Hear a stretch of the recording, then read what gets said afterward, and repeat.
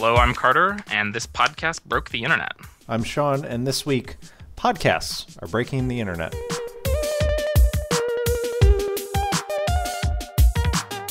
This podcast?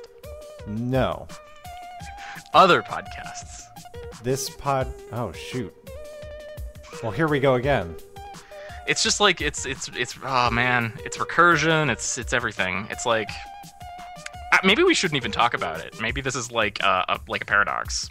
Maybe we're spiraling around a black hole right now. Maybe. You know, it's like, this sentence is false, you know? This pen is blue. This pen is blue? That's a liar reference. I do. Right over my head. Well, Shawn and I were looking back on our back catalog of podcasts that we've recorded, which is no longer available, so don't. Look. But vintage is what they call it. Mm-hmm, yeah, that's what the kids call it. I believe that in the course of our podcasting history, we've recorded probably 80 podcasts. In all of that time, in all of our history, we have never talked about podcasts as a topic. We've never specifically focused on podcasts. We really felt like we needed to record 200 hours of podcasts before we felt that we were competent to speak. Now we are experts and we can testify. I mean, we feel like fine, like talking about, you know, literature and movies, like whatever. But elevator logic. Yeah. But, you know, podcasts, we wanted to be on a very firm ground. So podcasts, unsurprisingly, I guess, podcasts are very important, at least, you know, to me. And I believe, Shawn, they form an important part of your life, but you don't always get the opportunity to listen to them as much as you would like. Yeah, I don't have I basically listen in my car, which I don't spend that much time in my car, definitely not anymore. I used to have a much longer commute to work. When I first got into podcasts, it's when I had a almost 30-minute commute to work. So basically, I could knock out a podcast every time I went to work, because it was usually about an hour. And the first podcast I was listening to were This American Life, which was a radio show long before it was a podcast, and the Smodcast with Kevin Smith and Scott Mosier, which I didn't even get into because it was a podcast. I got into it because I really liked Kevin Smith. Right. And so that just naturally followed. And now that's what he does as a lifestyle and for all of his income. That completely supports him and his family. Yeah. I started listening to podcasts in late 2008, and it's when I started working in a library. And I worked in technical services, which means I didn't have to like talk to people. I just, you know, applied the Dewey Decimal labels to books and stamped them and put them into the system. And it was very repetitive work. And it could seem soul-crushing in some ways, because no matter how much you did in any one day, there was always more. There was always more to do. So you never really felt like you were accomplishing anything in some ways. So it was somewhat boring work that was quiet. So it was perfect to like have a podcast on in the background. Right. I obviously started listening to This American Life. That led me to Radio Lab, which is one of my favorite podcasts, and also Planet Money and the History of Rome podcast.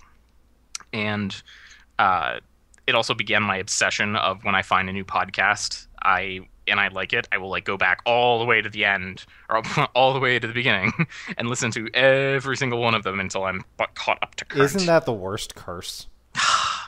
I've got 3 that I'm doing right now. And one of them is just really dumb, but I wanted to do it as a historical and sociological project. I'm listening to the back catalog of Planet Money, just like slowly. And it's fascinating to just like hear about like, oh, and here's the 2010 elections, and you know, here's when, you know, this happened. But I don't think that's that. You can like just studying history, even if it is like the history of the moment, can give you so much perspective on the present. Oh, definitely.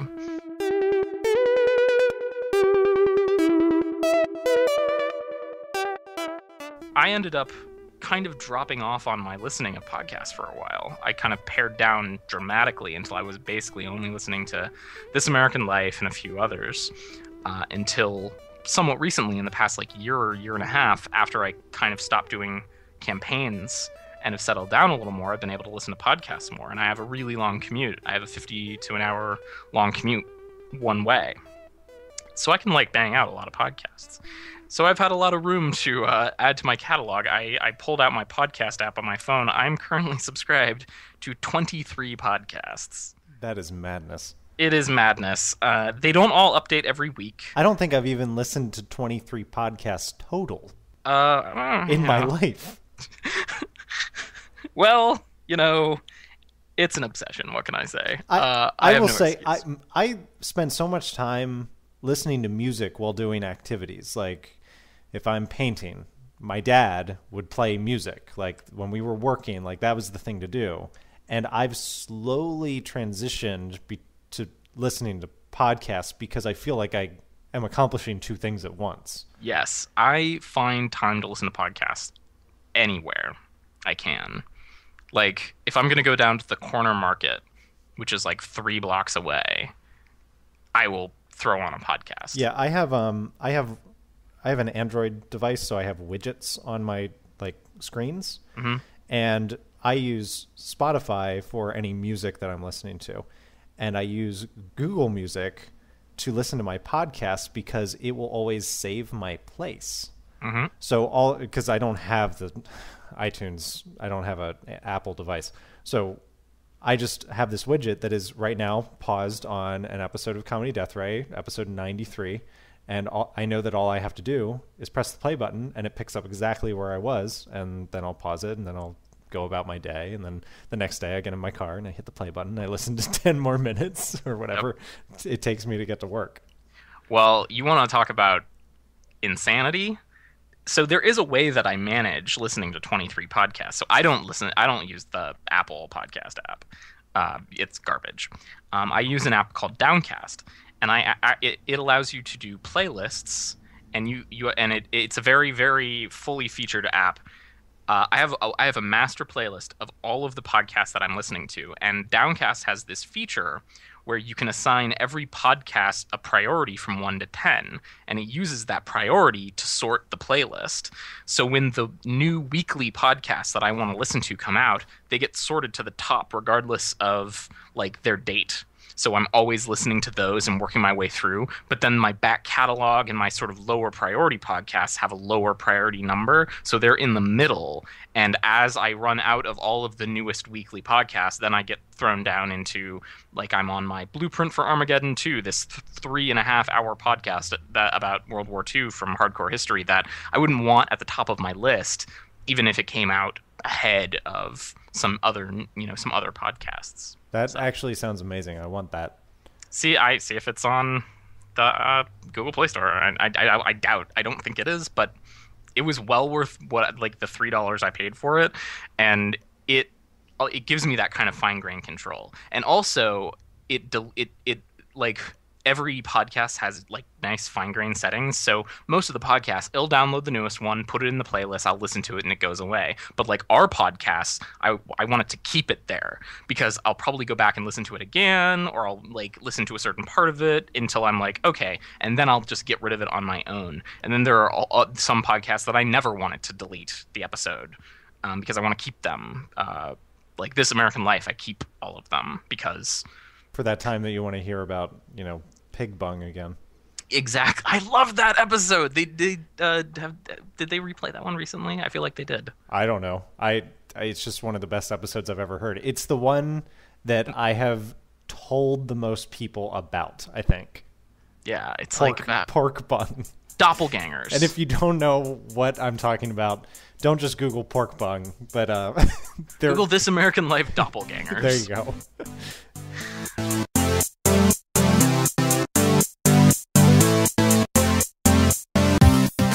A podcast that I've gotten into in the past 6 months, that it's only been around since June 2012. It hasn't been around for very long. It's called Welcome to Night Vale.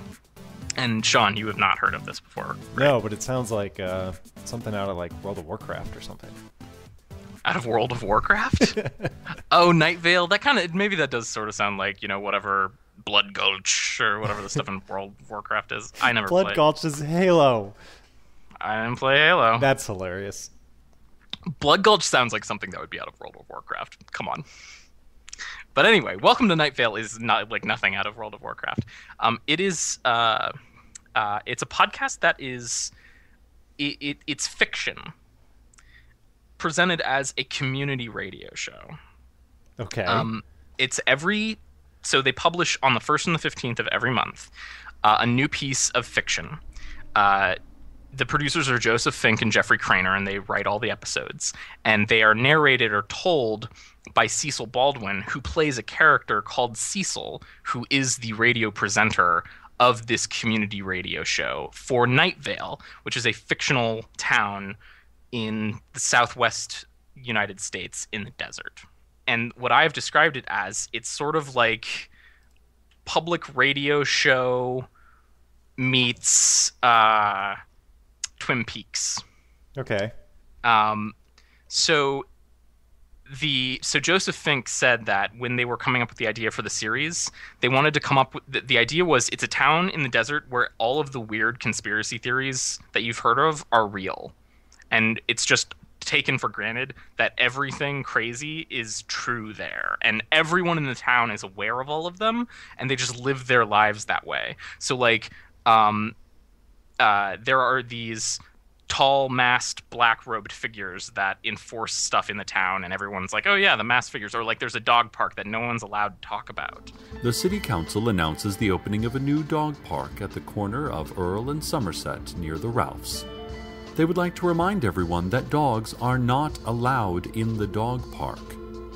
People are not allowed in the dog park. It is possible you will see hooded figures in the dog park. Do not approach them. Do not approach the dog park. The fence is electrified and highly dangerous. Try not to look at the dog park, and especially do not look for any period of time at the hooded figures. The dog park will not harm you. There are like farmers who farm these crops that are invisible. These invisible oranges that are a staple product of theirs. This sounds like it could have easily inspired my Minecraft videos. Right. There's old woman Josie who is friends with a bunch of angels. Please, do not speak to or acknowledge any angels that you may come across while shopping at the Ralphs or at the Desert Flower Bowling Alley and Arcade Fun Complex.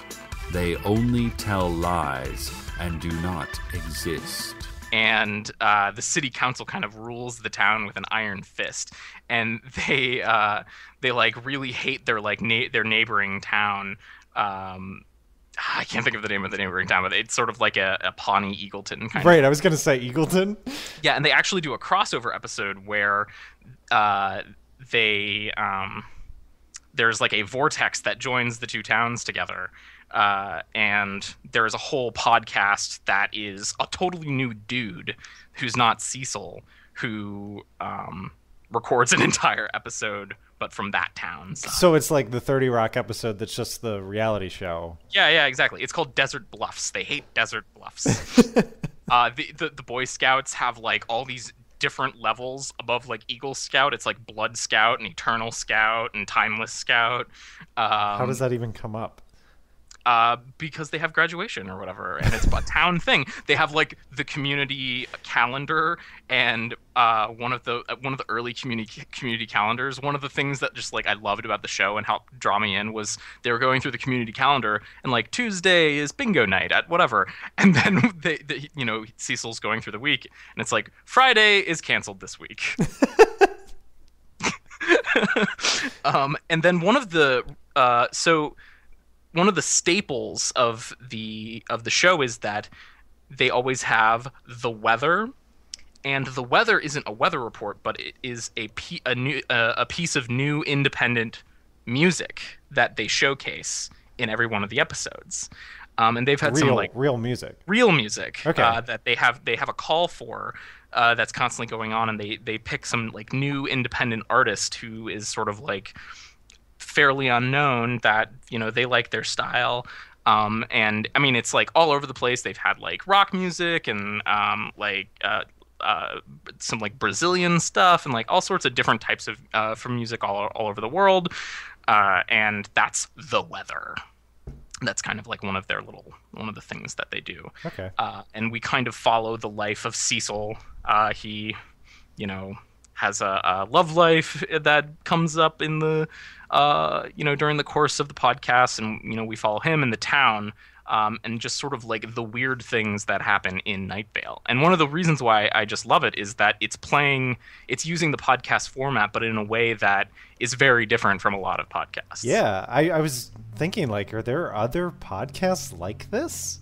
I don't think there are a lot of podcasts that are like this. I know that there are podcasts that are fiction, but it is not a very broad category. I feel like the reason that podcasts are really attractive to a lot of the people who are involved with them is like Ricky Gervais or Kevin Smith is because it's almost too easy for them to sit down and record funny conversation.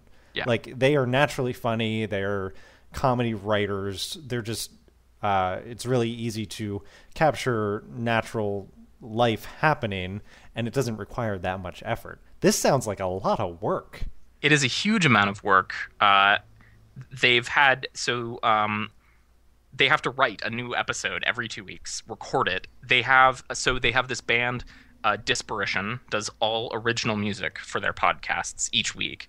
I think that they reuse a lot of cues, but they do score every episode as well. Okay.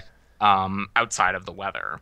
And more and more often they're having guest people be characters. So, another one of the tropes of it is that they have all these. This has kind of died down.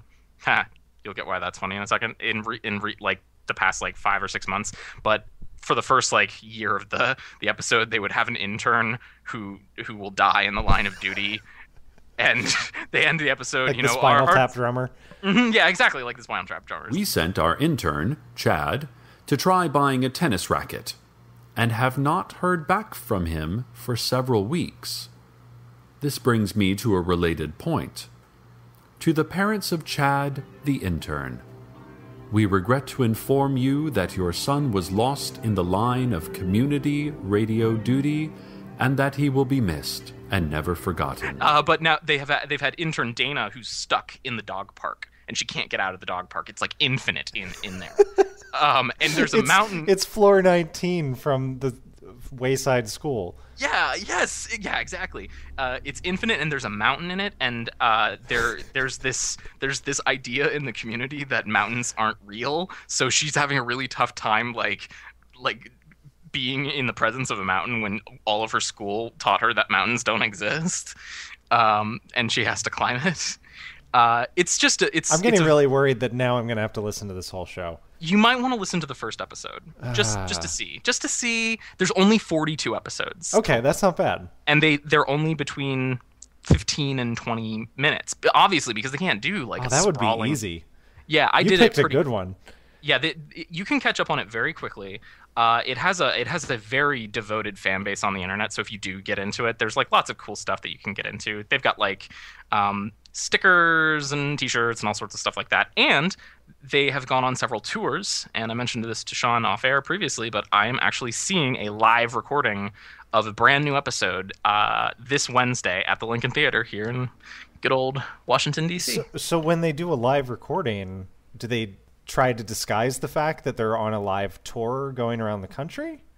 So I believe that the way that every episode is structured is that Joseph Fink introduced the episode as Joseph Fink. Like I'm the creator of Welcome to Night Vale, and then he talks about like, hey, you can do this stuff on our website and you can do whatever, and then it's like, okay, and here's the show.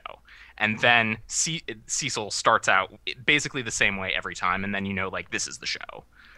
So I have a feeling it'll be like, yeah, this is a live tour, this is a new story, and they'll go to the show. Okay.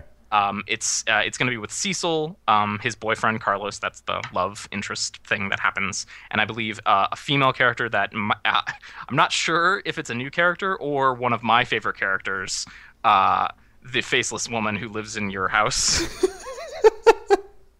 I'm hoping it's her because she's also running for town mayor.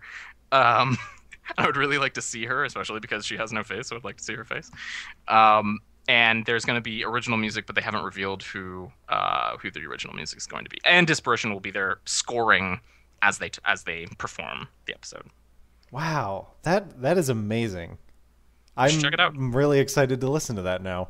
I will say, if you like the first one, you should listen to the second one immediately after, because the weather in the second episode is one of my favorite songs that I've heard in like a while. It's an awesome song. Awesome.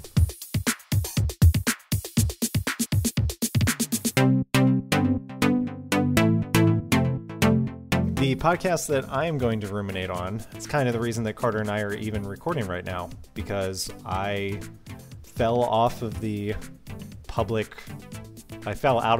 eye for a little while by my own volition. And when I started listening to this podcast again, it got me so motivated to start doing this again. So we can thank Scott Aukerman and the podcast Comedy Bang Bang for making this happen.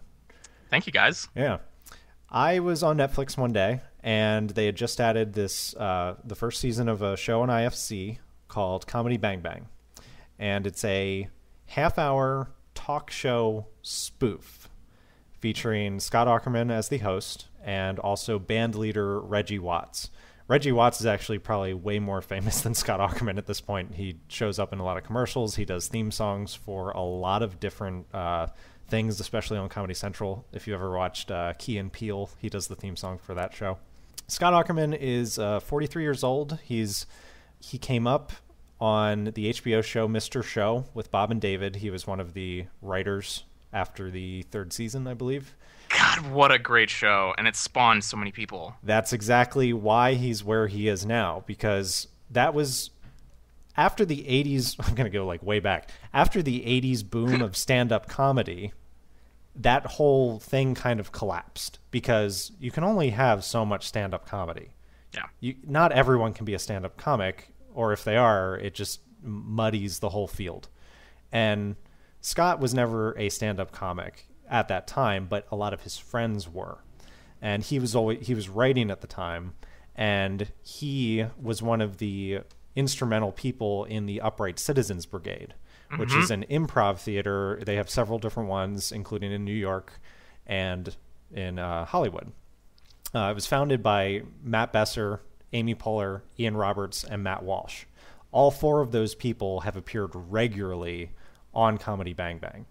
And Scott is one of the things that links a lot of the different comic actors in Hollywood, even though you've probably never heard his name. He was instrumental in the founding of Funny or Die, the website that features a lot of celebrities doing small, like just little comedy bits. Funny or Die was the first website where I ever saw the comic Louis C.K. I had no idea who he was before I saw a 2-minute bit on Funny or Die.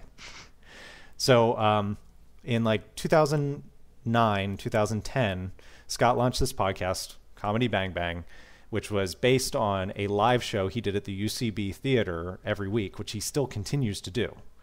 And the basic idea of the show is that he is just Scott Aukerman. He plays himself, although occasionally there are bits of fiction thrown in. On the TV show, he constantly refers to his wife Mavis. He doesn't have a wife named Mavis. On the podcast, he does talk about his real wife, and it's probably because at this point she also has her own podcast, also on the network which he founded. But he will have a bunch of people on. He has Zach Galifianakis, Aziz Ansari, Adam Scott, Patton Oswalt, Michael Cera, and all of these people are themselves. But then he will also have, from his experience at the UCB Theater, a lot of other people who will often play characters, either real people or just completely made up people. The people that play the most characters are probably Paul F. Tompkins, Thomas Lennon, James Adomian, and Andrew Daly. Oh, the other guy who does a lot of characters, who basically spun it off and made it into his own show, is Nick Kroll. Nick Kroll now has his own show on... Oh, Nick Kroll has his own show on Comedy Central. And at least half of the characters that he does on that show are from UCB and Comedy Death Ray and Comedy Bang Bang. Death Ray was the original title. They've changed it since. They all started on Scott's show, and now he's got his own sketch show on Comedy Central using all of those characters. He's got the quite the incubator with Comedy Bang Bang. I mean, he's the new. It goes back to David Cross and Bob Odenkirk. Exactly. I mean, he was right there from the start. It seems like he cultivates that kind of intellect and improv in people who are naturally funny. So this is Comedy Death Ray Radio. I'm your host, Scott Aukerman. We're here with Michael Ian Black, and we're gonna. Scott. Is this a convenient time for me to come in? Oh boy. Sorry about this, Michael. Who is this? Come on in, Bob. Have a seat. Shut that door behind you, could you? Huh? Just shut the door behind you. Which one? The only door? As it's gone on and on and on, he's established basically a canon for all of these fictional or real but spoofed characters. And he ends up in so deep in these bits that the guest stars, who often don't really know the entire history of the show, are so confused about what's going on. And they will actually start asking, like, I don't understand if this is a bit right now. Are we in a bit? What is happening? That's incredible. There was one episode where he accidentally said that the year was 2010 instead of 2011. And because improv is all about yes and instead of but no. Yeah.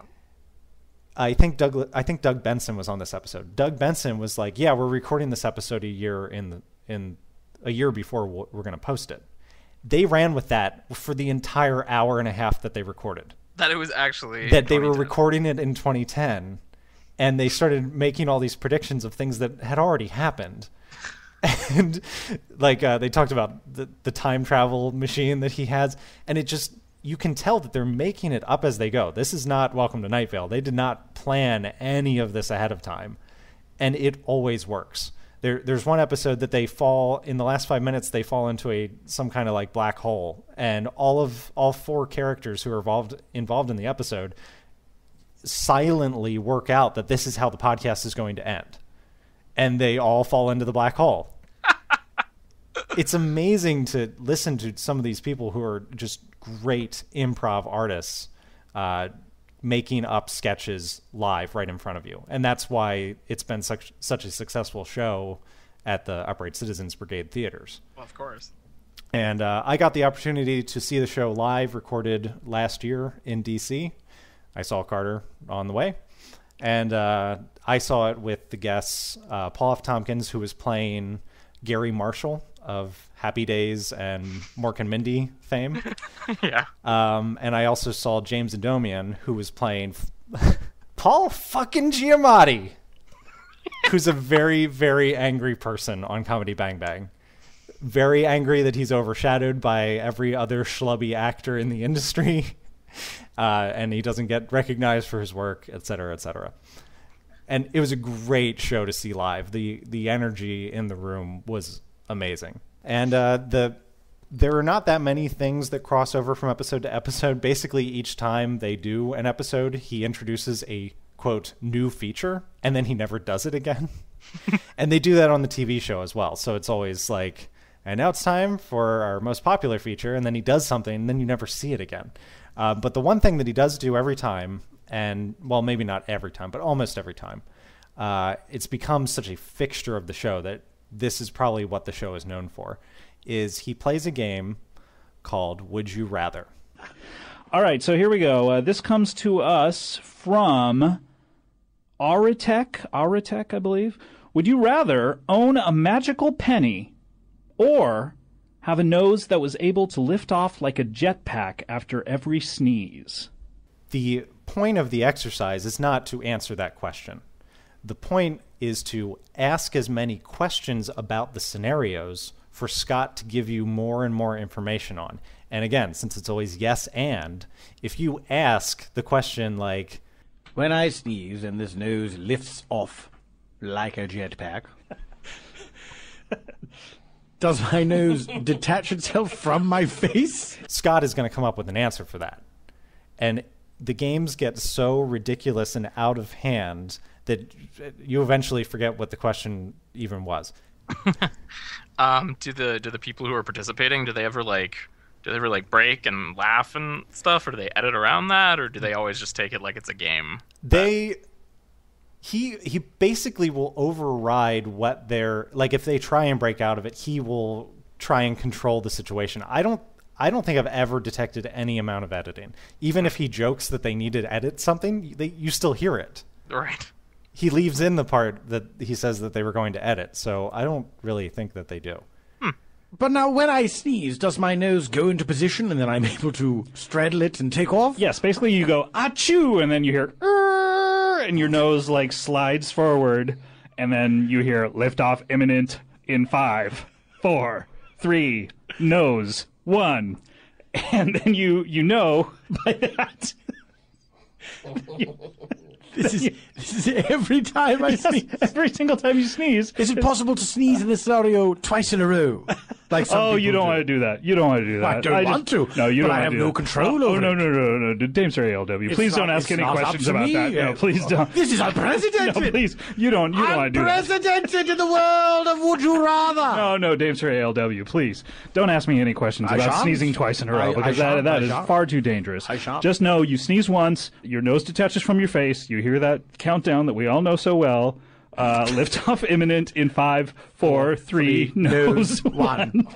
And then you've straddled it by then, hopefully, and you take off into the wild blue yonder. So did you get a different experience seeing it live? Yeah, mostly because he came out before the recording started, and it was almost like when I saw The Daily Show recorded. When you go to see a late night show, the host will come out before the recording starts, and as is the case with The Daily Show, Jon Stewart always takes questions from the audience and stuff, and kind of, like you said with the Night Vale thing, addresses the fact that it is a show that you're about to see or hear recorded.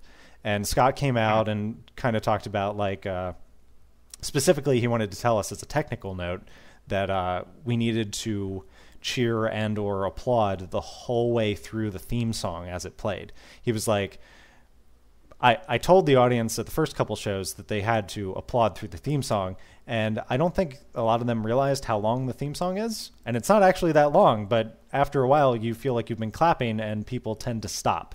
You can't stop until it's over. But then he kind of did almost it's the most stand-up that I think he's ever done, which is why he doesn't do stand-up. But he kind of walked around and talked about how the tour was going. They had added a later show to the 9:30 Club date, so he kept teasing the fact that the late show was going to be the better show and that we were all missing out. And he's like, okay, so get ready. I need you to put your hands together and give a big welcome to Louis C.K. And everyone goes crazy. And then when it starts to die down, he's like, and that's what I'll say at the late show.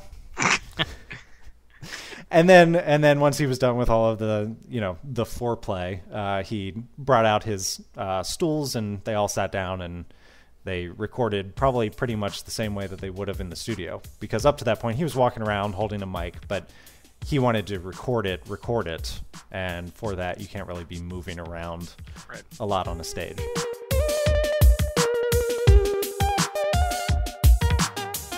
It's like us that we both picked podcasts that are not exactly like all other podcasts. Right. I think that's why I bought into Comedy Bang Bang so quickly, because it wasn't like the Ricky Gervais show or like Smodcast. It blurs that line between reality and fiction. It's injecting fiction into podcasts, either, to a great degree, like like with Night Vale, or just like having a fun fictional element like Comedy Bang Bang that like makes it more fun, loosens things up, and kind of takes the format but subverts it a little bit. Like that's obviously going to be way, way more interesting than, the same things that everybody hears all the time. This podcast broke the internet is a production of 5 Things. If you have comments or feedback, you can find us on Twitter @PodcastBroke or use the hashtag PodcastBroke.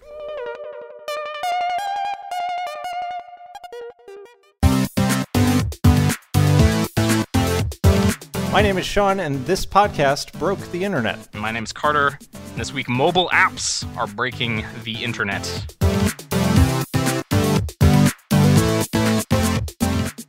This week, I'm going to talk about a couple apps that I use in my daily lifestyle, and one that I'm trying to add to my lifestyle, and then Carter will follow up with some of his own.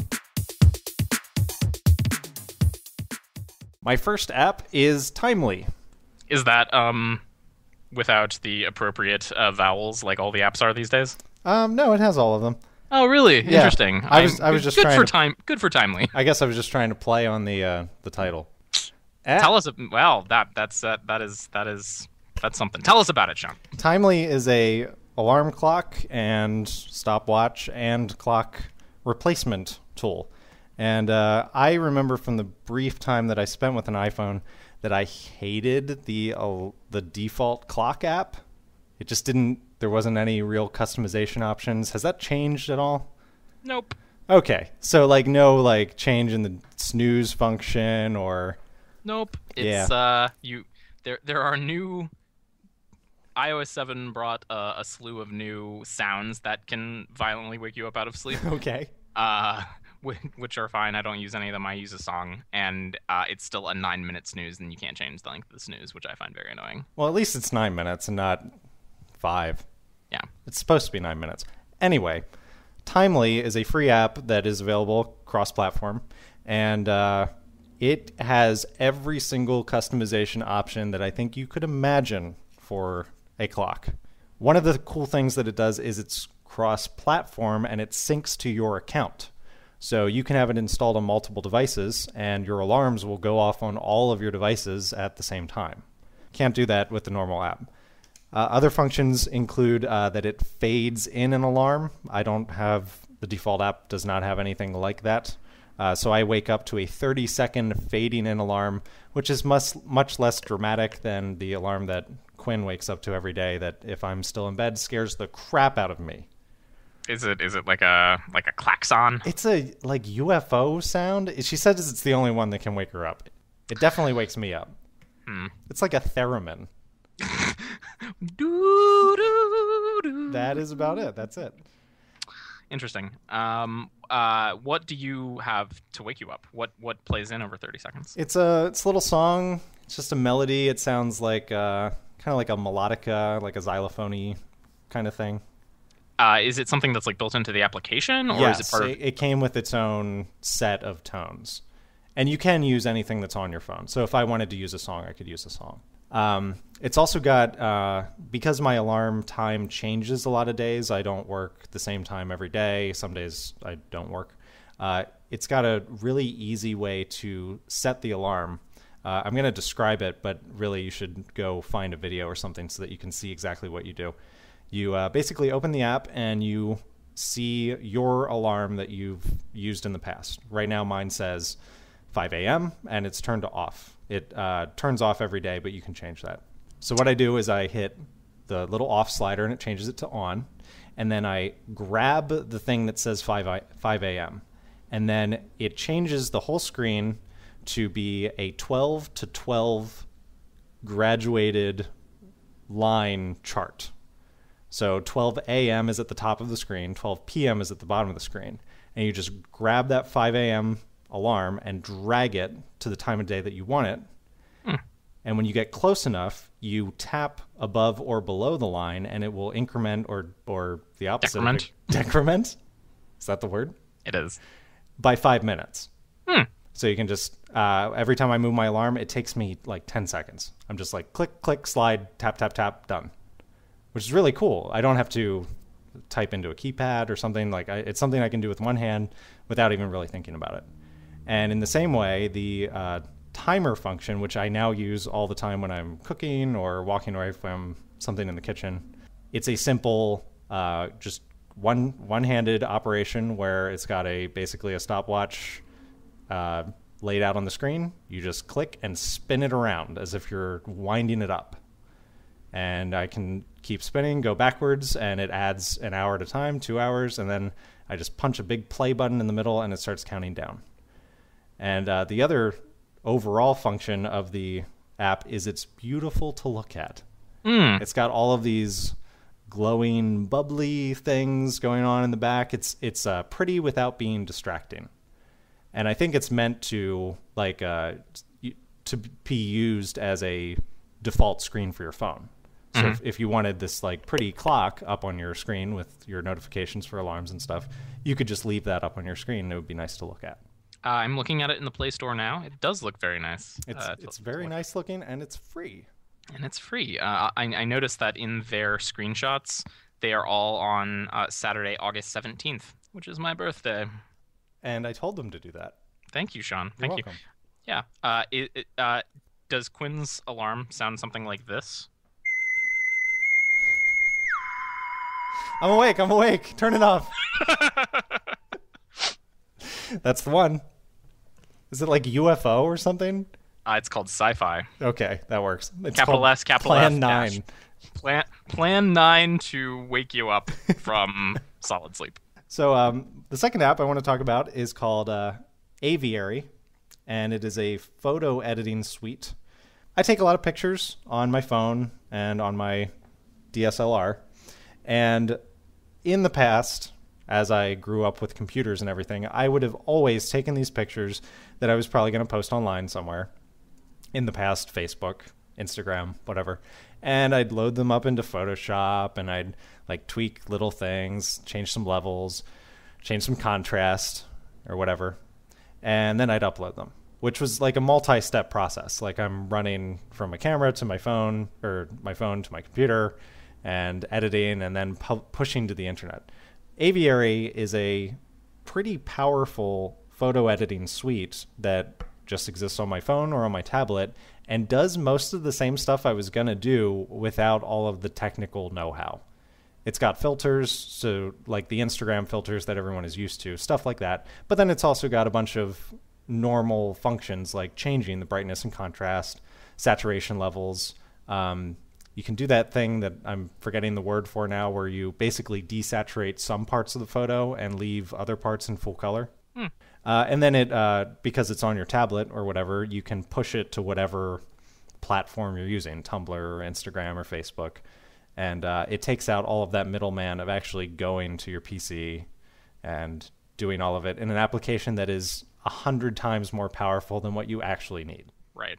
I'm on the Aviary website right now, and one thing that's very cool about it is, well, one, it's free, and two, it has an SDK, and it itself can be integrated into other applications that are about taking photos.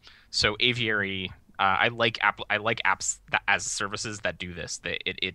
It's making itself widely available so that, let's say Sean has an idea I want to make an app that takes photos, and you can do stuff to those photos, and then it pushes it to Tumblr or something. And you don't want to have to come up with like the actual manipulation of the photos, because that's really hard. You can just basically integrate Aviary right into your app right there. Okay. Very, I very didn't even nice. know that it did that. That's awesome. Yeah, very, very nice. The coolest thing that I did with it at first, that I was just like, the future is awesome, was I had taken a bunch of pictures on my DSLR, and that I really do have to plug into a computer to get the pictures off. But what I did was I put them all on my Dropbox account. And then I booted up Aviary on my tablet, and I can access my Dropbox account. So I didn't need to do anything with like transferring hard copies of whatever. I just logged into my Dropbox account, started pulling down photos and picking which ones I wanted to edit and push up. Yeah, Dropbox is incredible. I hate that I keep filling it up, and I don't want to pay for it. I pay for it. I'm going to have to eventually. It's worth it. So you have a DSLR, so this this question, probably has, an answer already, but I don't have a DSLR and I don't really have a camera hobby, but I have a phone that has an amazing camera and I find that I don't use it very frequently. Do you think that apps like Aviary make you take more photos, or is it just something that helps you deal with the photos that you would have taken already? I can tell you that when I first downloaded it, it got me very excited about taking pictures. And if you go back into back through my Instagram history, you can probably find the specific moment when I started doing that. Because all of a sudden I started like biking around town and taking pictures everywhere. Mm-hmm. I can't say that effect lasted, but I don't know if that's because of other things that are going on with me or what. But there was definitely a moment of inspiration where I was like, I have the tools right now to do all of this so simply that I would be stupid not to do it. Because I think Photoshop is very daunting most of the time because there's just so much. It's like you're trying to dig a post hole with a bulldozer. All right. Well, it's available for Android and for iOS, which is very nice. My final app for your consideration is something that's new to me, and I'm trying to integrate it into my daily life because that is exactly what it's meant to do. It's called Habit RPG. Have you heard of this? I have. Gamify your life. Yeah, basically the idea is that in a lot of the games that we play these days, there are a lot of bars to fill, right? Like everything is you have to get to the next level, you have to fill up your silos or click the cows or whatever. Like there's tasks that you have to do that build you to the next level. The idea of this app is that you are supposed to take the things that are boring in your life that are either good or bad and qualify and quantify them in some way that you can track them on this app. And as you do them, you will, quote unquote, level up, you will gain experience, and you will unlock rewards. And really, it's not like any of those things are actually happening except for in your own head, because these are things that you want to do to make yourself better, or things that you want to make yourself aware that you're doing that are not great for you, and then reward yourself by putting in what you want to be able to allow yourself once you reach certain goals. So for instance, when I opened up this app, it gave me a couple ideas for what I could begin with.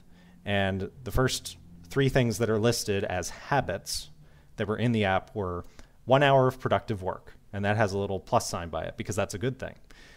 Eat junk food, which has a little negative sign by it, and then take the stairs, which is positive or negative. I'm not sure why. Why would that be negative? I don't know. I wondered that. Maybe it was just an example that you could have one that was either or.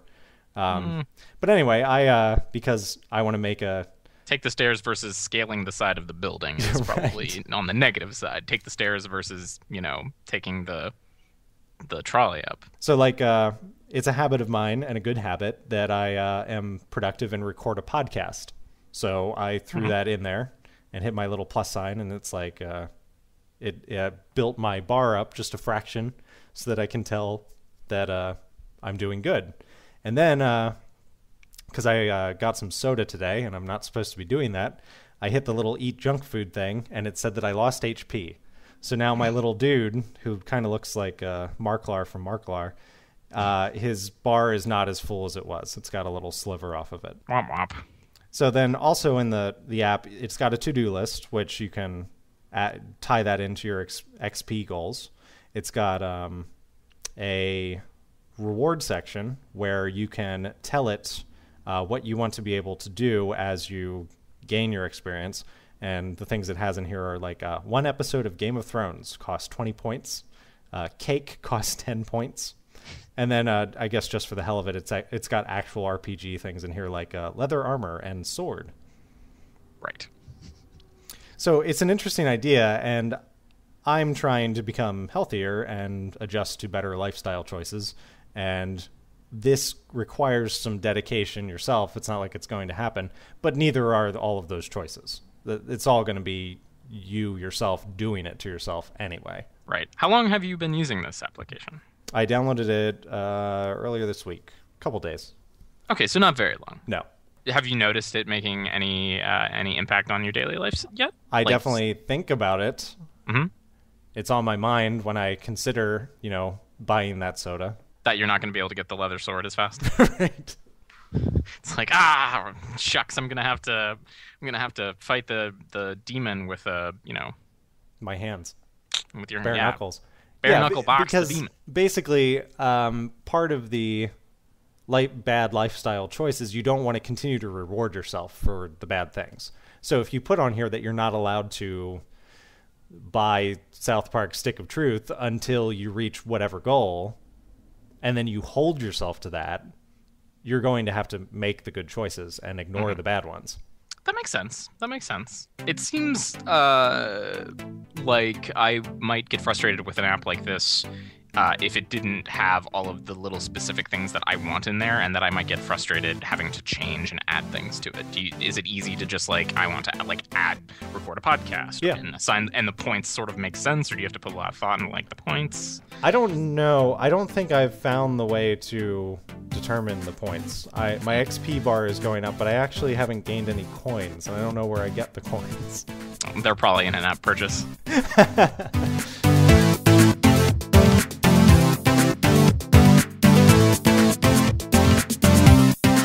Well, I also have a few apps that I'm going to talk about, and the first app that I have is also sort of like a health and lifestyle app, and I have been using it. I can actually open it up and tell you I have been using it since February 5th. So it is a pedometer app, which seems sort of basic, right? Like an app that just tracks your steps.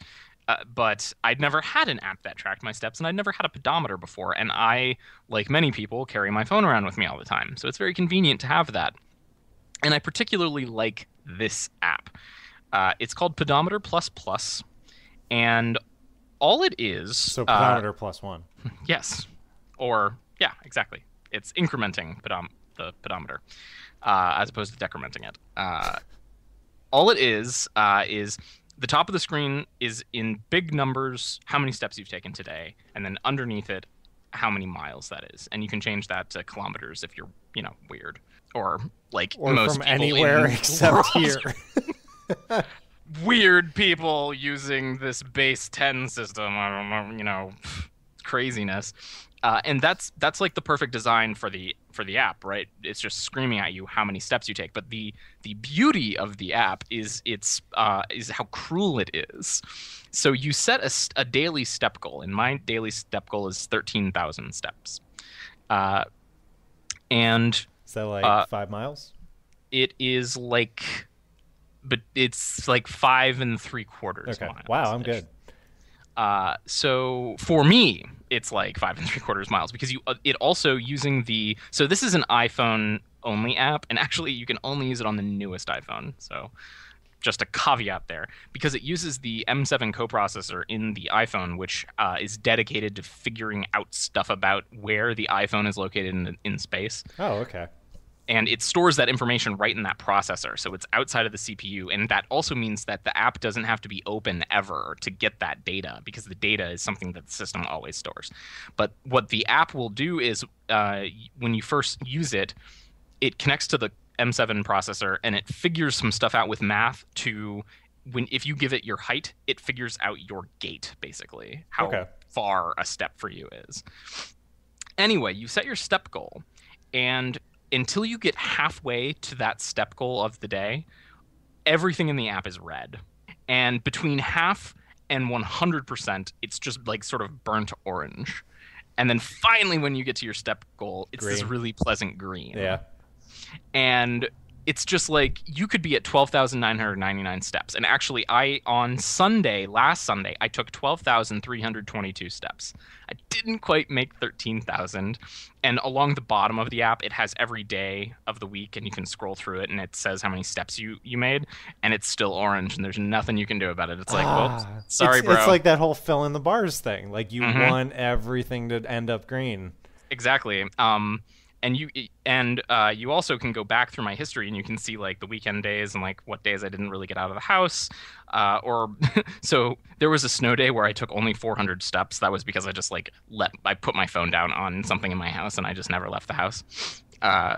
But I've never done that again because I was like, that's not fair. I did take steps. It's just I didn't have my phone in my pocket. So now I always wear something in my house that has pockets so that I can have my phone with me at all times. I'm like, no, those steps count. I want those steps on Pedometer++. So it definitely is impacting your lifestyle. It has impacted my lifestyle. And one of the really nice features of the app is you can go to settings. There is a big export button, and it will take all of your data in just like a tab delimited file, and you can email it to yourself, and it's just the date and the step count. And you can, if you're so inclined, I don't know, upload it into some statistics software and analyze what has happened to you over time. And my mean steps has increased every week over week for the past 4 weeks. And I know it's because I'm like, no, I want to make sure I get these steps in. I'm almost tempted now to raise my... I was just going to say, so do you think you will bump up your goal? I started at 12,000 and now I'm at 13, and I'm thinking about setting it to 15,000 steps. And the really cool thing about the app and the integration with the iPhone is it will grab the last 6 days worth of data from the processor, and it will load it into the app once you've downloaded it. So you already have steps. Oh, that's awesome. Yeah, so it doesn't start out with a blank screen. It already starts out with here are your step totals from the last 6 days, even though you didn't have the app. This was someone who was looking through the functions of the iPhone 5 and was like, you could use this data to do this. Mm-hmm. Exactly. So I cannot. It's free as well. So I cannot more highly recommend Pedometer++. It also has another killer feature. Because the iPhone is limited in many ways. If this was an app on an Android device, it would probably have a little widget that has your step count on your home screen. Yeah. You can't do that on an iPhone. But you can have a badge on any app that shows how many missed calls you have or how many unread emails you have. You can flip a switch in the app so that it badges itself with your current steps. So you don't have to open it. It's always don't even have to open it. So I can look down at mine, and I'm at 13,701 for the day. Very clever. So Pedometer++, it's free. It's available for iPhones, only iPhone 5S, sorry. But Plus is not spelled. It's actual pluses. Pedometer ++. The second app that I'm going to talk about is another app that I use every single day, and it is called Zeit. This has been around for a few years now, and actually it made the news this week. It was acquired by Flipboard. So I hope it stays around. All these companies that get acquired sometimes make me nervous. Zeit is a very simple idea. It is a personal magazine for you with news from the day, but that just pertains to you. Mm-hmm. The way that you initially set up Zeit is you give it your Twitter credential, and what it will do is it will go and find the people that you follow and the types of things that you tweet about, and it will start customizing your news feed based on that information, and it grabs things mostly from Twitter. So it knows what's news on Twitter, what's a blog post, and it's grabbing that kind of stuff. And then on every single article, you get this just very infinite scrolling view of articles that are just little cards. On every single one of them, it has some metadata about what the article is about. So I just opened my Zeit. My first one is about a medical marijuana ad that never aired despite contrary media headlines. It's from Money Magazine, and its primary category is advertising. And if I open it up, I'll get the ad, and then at the bottom I've got a thumbs up, a thumbs down. So if I like these types of articles, I can thumb them up, and if I don't like them, I can thumb them down, and I'll get more or less of them. I can also just block things totally. It's oh, I don't like CNN Money at all. I've got a button to be never show me anything from CNN Money ever. And then there's the ubiquitous share button. So any article that I have on there, I can also just send it in an email. I can send it to Twitter, and really great, I can Instapaper it. Another app I use all the time. I can say, oh, I'm really interested in this article. I don't have time to read it right now. Just put it in my Instapaper for me, and I'll read it, later in the day. I get almost all of my news from Zeit. I follow such a variety of people on Twitter that a lot of times I'm not getting news from them. So Zeit is a nice way to distill down all of the things those people are saying into kind of more actionable articles that I can read through the day. And I am constantly finding that people reference articles on Twitter several hours after I've read them on Zeit already during the day. And it slowly updates itself probably every couple hours. So if you go to Zeit constantly, you'll be like, oh, it's all the same articles. But if you go sort of, in the morning every day, it's going to be a whole new set of articles. And it has one very nice feature that I really enjoy this for showing you read versus unread. Any article that you've read, so the way it's designed is the articles are displayed in a card. The top of the card is the headline, and the bottom is an image. If you've read it, everything is gray. Okay. And the unread ones are in full color. So it's really obvious for you. You're like, oh yeah, I already read that article. So Zeit is free. It's available on like every single platform that you can imagine, and I think there might even be a web interface for it. And it's a great way to get your news. When did this program come into existence? I believe that I got Zeit in late 2011. Okay. So I've been using it for a long time. With one of the most recent updates of Android, they added something called Google Now. And I had never heard of this feature before, and it was like, do you want to turn it on? And I was like, yeah, sure, why not? Screw it. And I think that Google Now ripped off some of these ideas. And I don't know if they're Zeit's ideas or someone else. But it's basically like it gets better and better the more that you use Google. It takes everything that you search for and then starts presenting you with things that you might be interested in. It's not nearly as focused as Zeit, and I don't think there's really a way to qualify it beyond what it shows you. I don't think you can like thumbs up and thumbs down stuff. But basically every time I open Google on my phone, which is any time I search for something, below my search box, it's going to give me a whole bunch of stuff. Like right now it's showing me an article about Lena Dunham hosting SNL, because I read a lot of stuff about SNL. It's showing me an article about GTA 5 DLC potential whatever something, and then it's also got showtimes listed because it knows that I went to the movies recently, and it also has here my travel time to work and the weather. It's more of a mishmash, like what did the old Google homepage used to look like? Do you remember like My Google or whatever it was called? Oh God, yeah, that was horrible. It's kind of like a version of that. Not nearly as focused as Zeit, and I don't think it's nearly as customizable. Yeah. But definitely some of the same ideas. Yeah, the card idea has come into full being on mobile apps and mobile web views. Twitter uses cards. Google search uses cards now. You'll like a lot of things that you search for.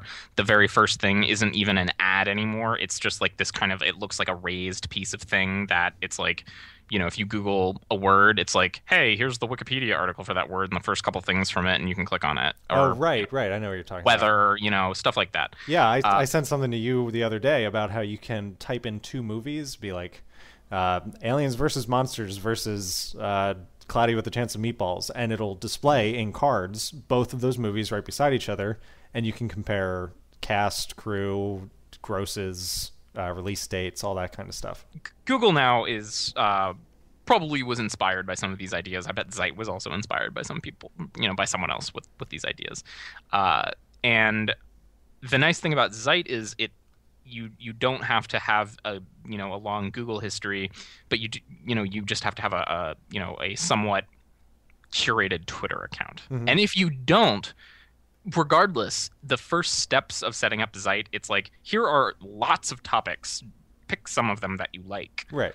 And then it will start figuring things out on its own. But it helps if you hook it up with Twitter and let it kind of like figure some of those social things out for you. It has a very handsome iPad tablet app. I'm sure it works on Android tablets, but maybe not. I assume it does. It is not my preferred way of using Zeit. I like it on the phone where it's just one long list. But if you choose to use it on a tablet, it presents a more magazine-like layout. So the cards are kind of laid out next to each other, and they have these kind of insert cards that are, instead of being a story, it's like, here are 3 related topics with a button that lets you flip through them, and you can see like, oh, here's one, here's the next one. Oh, I like that one. Click on it, goes to that article, then you can leave that article. It's very nice. So yeah, that's great. Zeit. I highly recommend it. It's available for anyone who uses phones, unless you have a Windows mobile phone, in which case, sad for you. The last thing I wanted to talk about, to chat about, I think Shawn has some opinions about this, is sort of kind of throwaway mobile games. And I'm not talking about like Flappy Bird, which I do have. I'm talking about Nimblebits or the developer I'm interested in right now, Chilingo. So I actually have 3 of their apps up on my phone right now. I'm only playing one of them. And the one I'm playing right now is called Puzzlecraft. It's basically a way to play Bejeweled, but it has all of this stuff around it. So you're like the mayor of a village. The village can grow crops. You use those crops to mine in the mines, and the way you mine is a Bejeweled game. Okay. And the way that you gather crops is also a Bejeweled game. And you can use those things to purchase ways of getting more of those things in larger quantities and discover new types of them, right? So you start out just mining stone, but then you can mine iron and then coal and whatever, very Minecrafty progression there. It's a very familiar gameplay mechanic, right? There's this sort of in-game resource that you're constrained with, and then there's also obviously gold that you can in-app purchase to get things faster. And there are timers on lots of things. So the main way of getting gold in-game, which you can get in this, which is not always true for some of these apps, you can get gold in-game, but you can only get it by collecting taxes, which you can only do once like every 4 hours or something. I was playing a game similar to this a month ago called Pixel People, where you're basically building up a space station the space city, and you get these clones, and these clones can have different like genetic types, and the types are like hairdresser or movie star. And as you get these new people, they spawn new buildings, you build the buildings, and then you have this awesome like huge space thing. And obviously there are timers, like how fast the clones come in, and there's an in-game currency, and what have you. The newest thing I've downloaded, because I'm now getting tired of Puzzlecraft, is called Another Case. It's the exact same gameplay mechanic. Once again, it's this timer and an in-game currency, and you're mining for things. But in this game, you're trying to solve mysteries. So you're like mining. So you're like you're mining for details about a case. That's awesome. And you're trying to like level up your snooping ability, right? You're trying to buy a new, whatever. And I'm just fascinated by these companies who find ways to like take one gameplay mechanic, is only one thing, and they just slap new coats of paint on it. And for some reason, it does it for me. I'm like, yeah, I'll play that for a while. And then after a week or two, I'm like, I'm tired of this. And it seems like they suddenly have a new app. It's like, oh, Chilingo has a new app. Well, it's like, oh, you're a detective? How fascinating. And then once again, I'm like, I'm just mining things and playing Bejeweled. But they get me every single time. I know that you have been a fan of the Nimblebits games as well, so I thought you might have some thoughts on this. I know that you had been playing Tiny Death Star, which has exactly the same mechanic as Tiny Tower, but it's with the Death Star. Yeah, the Tiny Tower games are perfect for the, like, I'm doing something else, but I want to occupy my hands kind of gameplay. Like, I can sit in front of the TV and not pay attention to the game, but also be succeeding in every way at the game. Right. And that is what the Tiny Tower games are. They're just time management games, and you just have to make quick decisions every 5 minutes, and then you go back to watching House of Cards or whatever. Exactly, but I know that you had Tiny Tower and you grew tired of it, and then when Tiny Death Star was out, it's like, wow, oh look, a new thing. I'll do that. A new old thing. Exactly. And I'm sort of fascinated by how these companies get away with this. I don't think that they're scamming anybody, certainly, but no, we know what we're doing. Exactly. I am making the choice. I'm like, I'm not like, oh, this is going to be some great detective thriller mystery that I'm downloading. I'm like, I'm playing Bejeweled to like do things. This is the most complicated way to play Bejeweled ever. And I'm sort of fine with that. And those are, those are my bathroom games, right? Go to the bathroom, got like a couple minutes. It's like, well, check on my little farm. It's like, oh, I can farm a little, farm. And then it's like, okay, well, I'll check this again some other time. And I have nothing. There's no stake for me, right? Right. It's not like an RPG. It's not a game over type of game. No, I also have 2 whole Final Fantasy games on my phone, and I'm playing one of them. And that I am investing like time in, and I'm like working at it, and I would be upset, if things went badly in that game, because I've already invested like 4 or 5 hours into it. But it's like, if my crops don't get whatever, it's like, well, they don't get whatever. I don't care. Yeah, until you check it again. Exactly. So it's perfect in that way. My transition to mobile gaming actually happened with a Bejeweled style gameplay game. It was on the very first episode of 5 Things, and it was Puzzle Quest 2. Mm-hmm. And it's a Bejeweled style game with an RPG thing overlaid on it. Mm-hmm. And when I put it on 5 Things, it was on my DS. But almost immediately, it was 2010, it started coming out on everything. And that was the first time that I was like, oh, I can play this on my phone?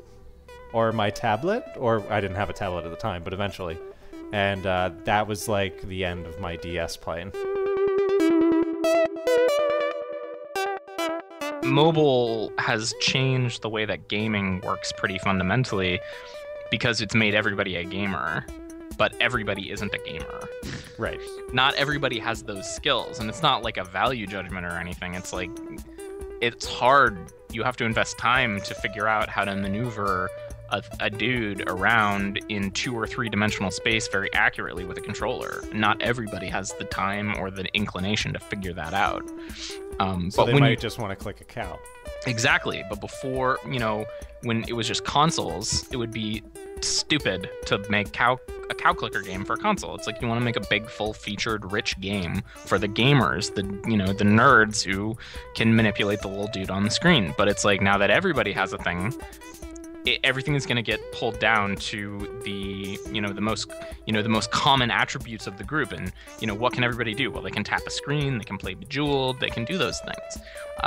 And in some ways, it's a little sad that like more skilled gamers, people who enjoy more skillful games, are sort of pushed out of that market. But that's kind of where we are with mobile games. And that's why there's still PC gaming and console gaming and everything like that. And Dark that's Souls too. Yeah, and that's why, to everyone who says like Nintendo should make games for, phones, I say no, they shouldn't. They should just keep doing what they're doing. They do it and they do it well, and they're different. They're different from playing those games. So I can totally respect the Bejeweled games that have an RPG on top of them that aren't very hard and don't take much skill or time or effort. But I also like to play, a little Zelda or, whatever back on a console. I can deal with both of those. I'm glad we found a way to bring that back to Nintendo. Yeah, always Nintendo. Always be Nintendoing. This Podcast Broke the Internet is a production of 5 Things. If you have comments or feedback, you can find us on Twitter @PodcastBroke or use the hashtag PodcastBroke. Episode 7 is brought to you by the Professional Theremin Operators Association of America. And thanks for listening.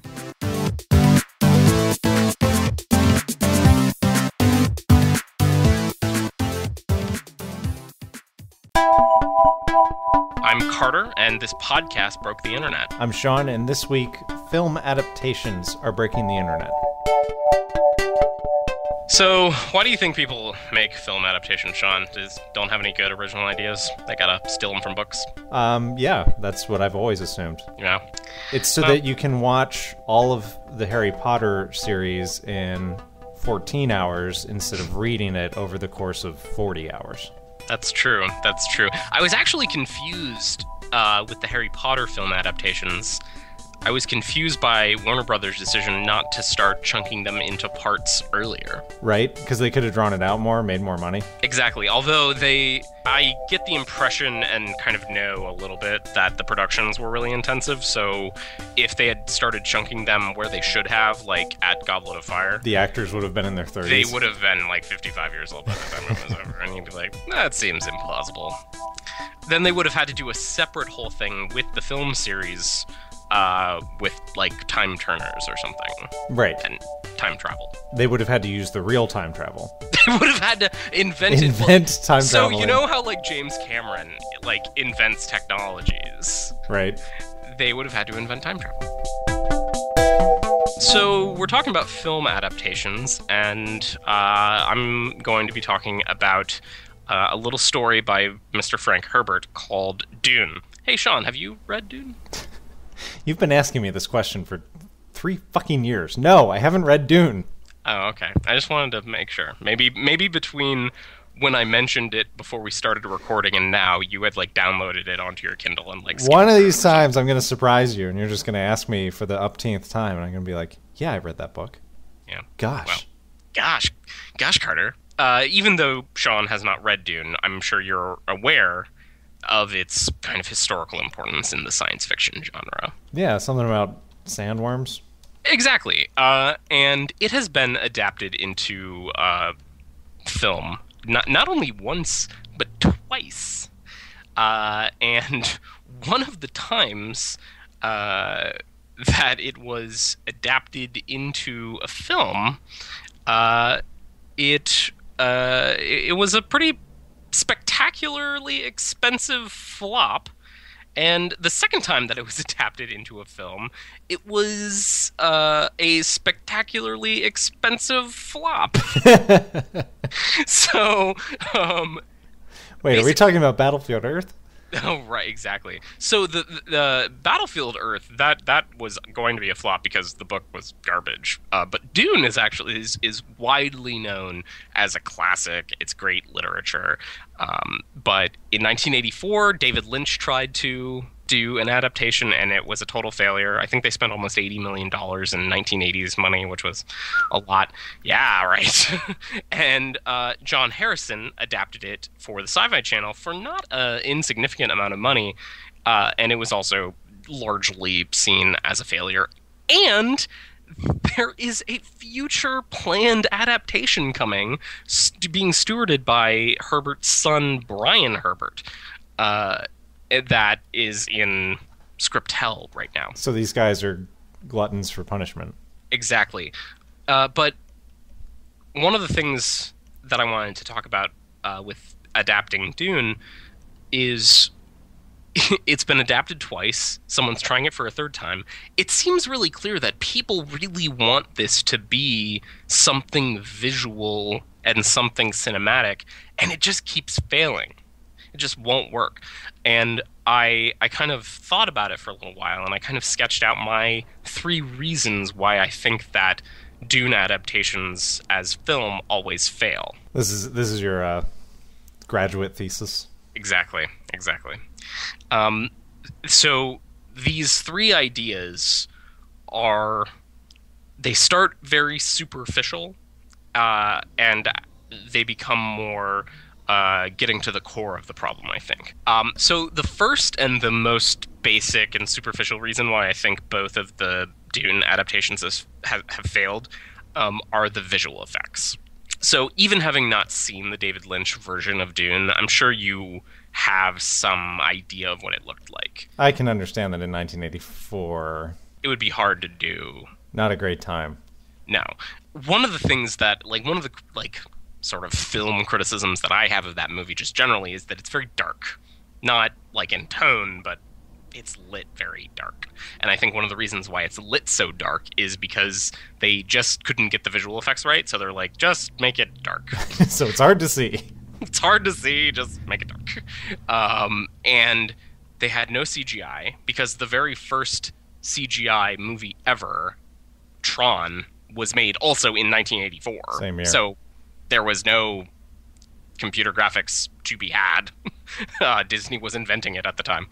it was all rotoscoping and compositing and practical effects, and the stuff that's going on in Dune is kind of fantastic, right? It's a desert planet. There are spaceships, and people can like fly around, and there are these giant worms that are like kilometers long. There's atomic weapons and lasers and all that kind of stuff. And I just think that the visual effects weren't there, and it really brings the movie back. Likewise with the more modern adaptation on the Sci-Fi Channel. And the problem there in 2000, 16 years later, was they totally had computer graphics, but they didn't have a budget to do good computer graphics. So it's just really obviously bad CGI all the time, everywhere. And if the 1984 Dune was too dark, the 2000 Dune is way too light. Everything is bright and sunny, and there's no shadows on anything ever, because I don't know why, because they just couldn't get the CGI to work that way. So trying to realize a world, a total world that is encapsulated in this book is really tough, and I think that when you have bad visual effects, it's just going to turn out really poorly. Okay, so the second reason why I think that both of these adaptations failed is the actor who they got to play the main character in both of them was just not right. So Paul is, in the book, supposed to be a 14-year-old boy who ages a couple years over the course of the story. Oh my God, really? Yeah. Because I know who plays him. Yeah, he's 14, and I think that he ends up being 17 at the end. And he is preternaturally smart. He's precocious, but he's supposed to be a child. Okay. And he grows into a very confident, still young man. So it's a Bildungsroman. Yes. Yes. For the German speakers out there. Or the English majors. Or the English majors. Who majored in English, though, right, Sean? Garrison Keillor. In the 1984 version, it was Kyle MacLachlan, who I believe was in his late 20s. Yeah. And in the modern version, I don't have it open, I'm sorry. It is an Australian actor who was a similar age. And what they do is they put them in ridiculous clothing, and they have them act so against their age at the beginning of the movies, and then they just throw it out about 10% into the movie. They just totally forget that they're trying to play a teenager, and then they're like, oh, never mind, they're old now. In payment of the many years of service to my family, you may now ask of me anything you wish. Anything at all. Do you need my life, old friend? It is yours. I mean this, Stufer. If you are to strike, do it now. And they just let them inhabit that character as an older man. And that's hugely detrimental to the story, because so much of the story in the book is told from the point of view of Paul, who is trying to deal with the fact that he is a child who was born to nobility, who had to flee with his mother into the desert when his father was murdered by, in this political intrigue, and he has to figure out how to grow up and become a man in that situation. And if you have actors who are already grown men, how can they possibly convey that emotional journey? Right. That's the second reason why. You need a Mark Hamill circa 1977. Yes, exactly. I didn't even think about that. That is a perfect example. You could get a 19-year-old who is young looking and who can convey that journey.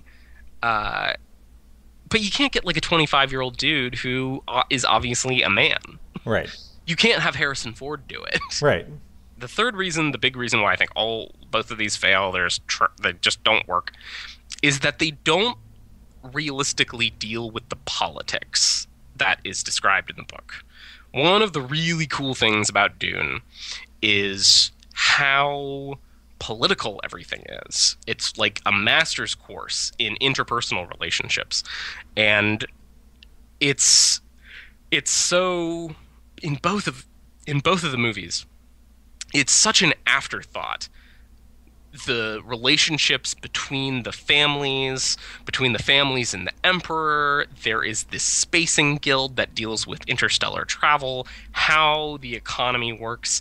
That's the central, like, core idea of the book. And in the movies, they both take the planet and the ecosystem as the core idea, that it's all about this desert planet, and isn't it interesting that it's a desert, and they're trying to turn it into be a paradise. That's such an interesting idea, and it is an interesting idea. But the sinew of the book, the thing that makes the plot happen, is the politics. That there is this Atreides family that our main characters are a part of, and they have a vendetta against another noble family, the Harkonnens, and they're in this power structure where there's the Emperor, and there is this Congress, and everyone has nuclear weapons, and how do you deal with power politics when it's very personal, but people have nukes that they can use against each other? What this is sounding like to me is the wrong people are making this project, and it should be handed to the team that is currently developing Game of Thrones for HBO. Yeah. And that brings me to my final point about Dune, and that is my modest proposal for any future adaptations. And one of them might be, have the Game of Thrones people do it, because they clearly know what they're doing. The politics of George R.R. Martin's universe is clear in the series, even if they don't go into the mind-numbing detail from the books. They still cover all of that. And it's easy to understand by a layperson. Exactly. And one of the things that I think that's really neat about Game of Thrones is that it deals with politics, but when people talk about politics, they usually think of like, it's a section of the paper that I read about, and it's like people get elected to stuff and whatever, and that's not what politics is. Politics is how you deal with other people, like institutionally. And frequently throughout the course of human history, it's how families have dealt with one another. And that is really clear in Game of Thrones, and that's how Dune is set up as well. My proposal, to get around the visual effects, to get around the fact that they can never cast Paul right, and to maybe make the politics more interesting and do it right, is it should be an animated feature. One of the problems both of these adaptations ran into is, how do you make a kilometer-long worm that lives in the sand look realistic on film? Yeah. And the answer is, without $250 million and some crazy genius, you probably can't make it look terribly realistic. So why not just give up the ghost on that and say, we're going to make it be an animated feature? That way you have the freedom to make whatever compelling landscape you want. You can cast the Paul character appropriately. Like, maybe Kyle MacLachlan has a really good voice for Paul, but he just doesn't look like him. You can draw him so he looks like a kid and have whoever you need voice him, and then you can tell the story in what I think is the more appropriate medium. So I'm going to get right on my letter writing campaign after this to Brian Herbert and say, hey, don't do this on film.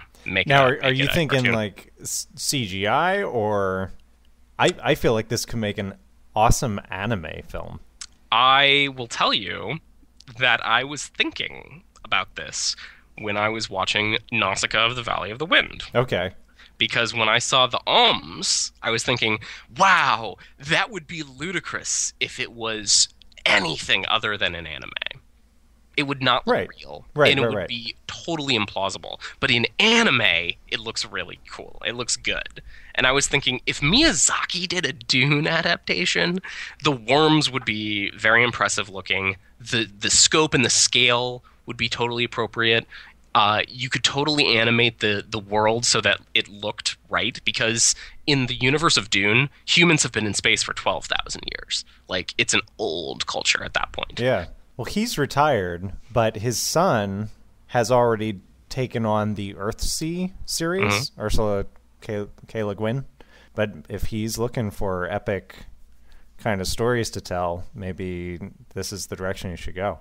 Maybe. And it only gets more epic and bizarre and crazy from the first Dune book. I mean, this is a series where in the first book, it's like humans on a planet where there is an economically viable commodity. And by the fourth book, it's, well, one of the characters from a previous book has now turned into a worm, and he's 4,000 years old, and he rules over a galactic empire. Oh. And then by the sixth book, it's like, and now we're just blowing up planets. It's ripe. Following everything to its logical conclusion. Exactly, but I think it would still be ripe for anime.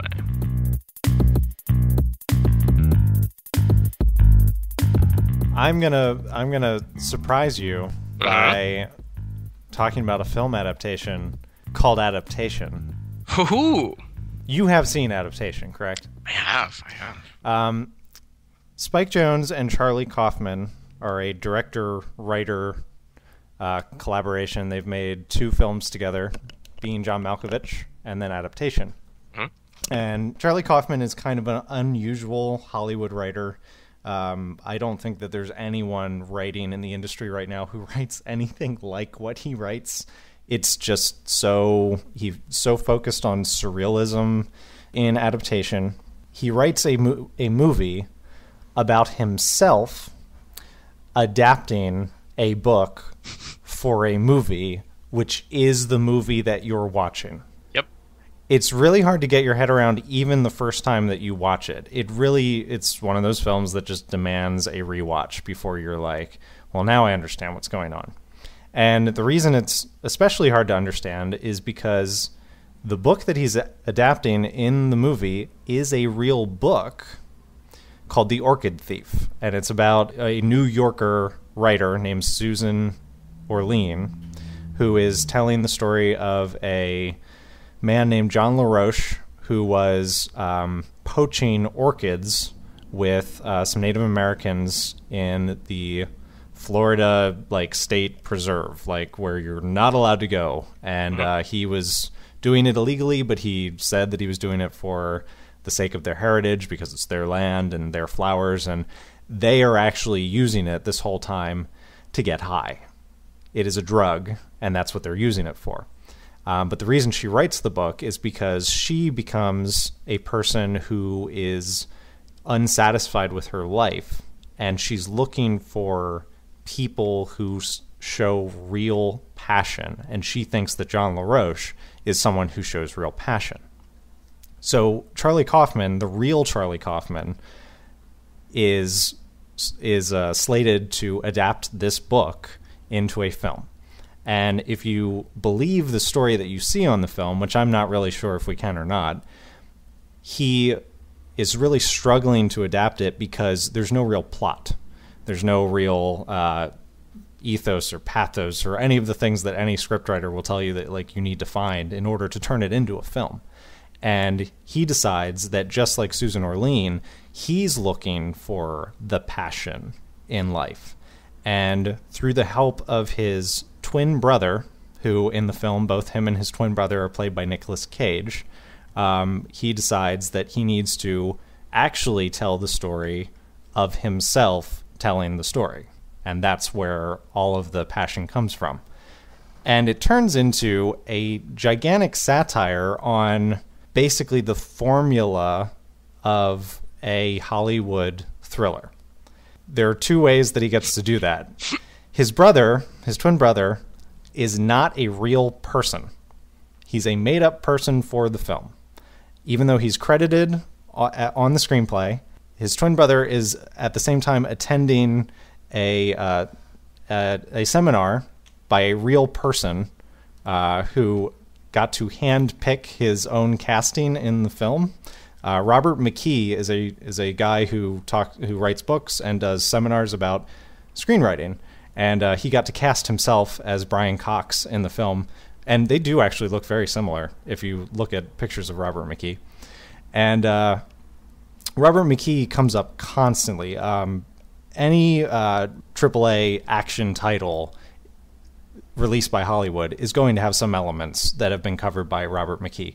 I watched a keynote about the writing of The Last of Us, the PlayStation 3 title. And the guy who wrote that story referred to Robert McKee, because everything that you always look for in these kind of films, the things that you don't even realize that you're looking for, following characters to their logical ending point, rising action and falling action, all of this stuff has been covered by Robert McKee. He has figured out what we look for when we go to movies, that we like about movies.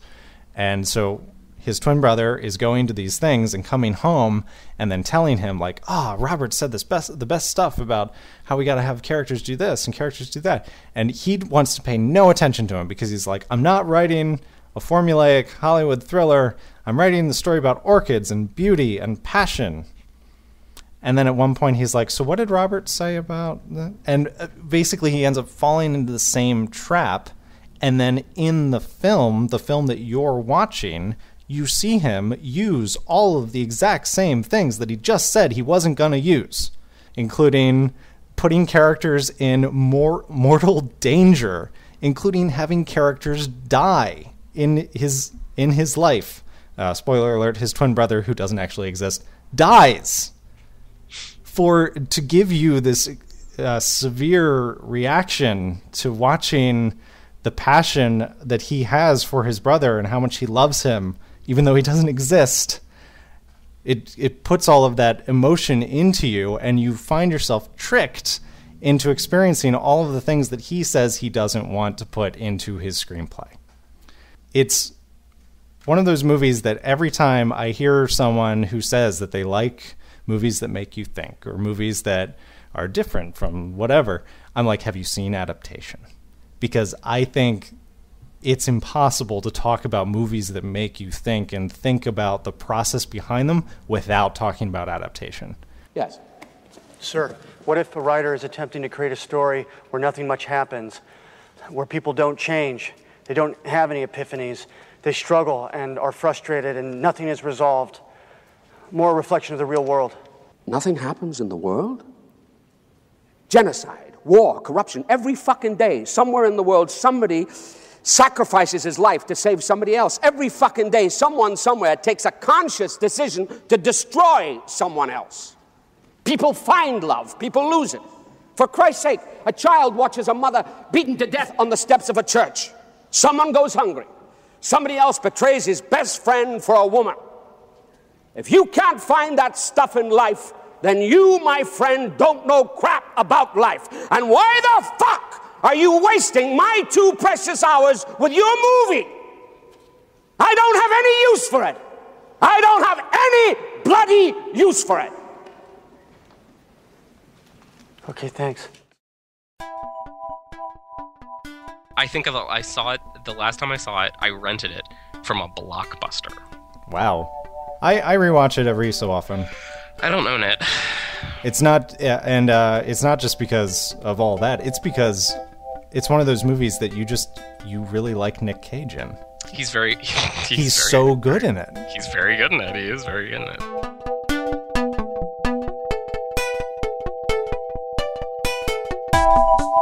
This Podcast Broke the Internet is a production of 5 Things. If you have comments or feedback, you can find us on Twitter @PodcastBroke or use the hashtag PodcastBroke. This episode was animated in front of a live studio audience by Hayao Miyazaki. Thanks for listening.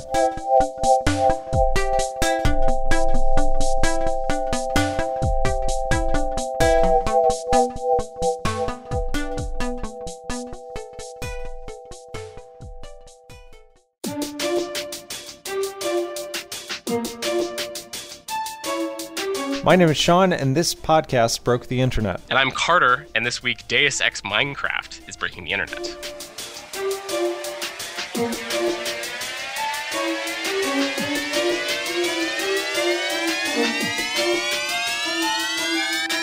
So, Shawn, how did you find Minecraft? Paul Soares Jr. I don't remember how or why, but it was at the time when Minecraft was very new. It had just moved into beta. And it was probably in my suggested videos, and it was like, you should watch Survive and Thrive on Paul Soares Jr. And I was like, I have no idea what this is. And for whatever reason, that was at the time when I still just browsed YouTube for fun. Haven't done that for a while. And I I watched this first episode that Paul had put up of how to survive your first night in this game called Minecraft. And as I was watching his video, I went to the Mojang website and bought it. Interesting. So when you watched, so Paul Soares Jr. was a famous Minecraft YouTuber. I don't even know if he does things anymore. No idea. Was it what Paul was doing that drew you to Minecraft, or was it just the fact that it was this open world where you could do whatever that made you want to get the game? Let me ask it in a different way. Was it the public aspect of what Paul was doing that drew you to it, or was it the game itself? It was the game. I was very interested in it was kind of him, because the way that he was talking about it was with a foreknowledge of what to expect. But a lot of what we were seeing as he was playing in the first episode was not that. It was just like, you will have to think about this. We will have to worry about the zombies at night. You will have to start gathering this supply and this supply to get prepared to build a base or something. And I was like, oh my God, there are all these different things that you could do and all these different threats and things you have to think about.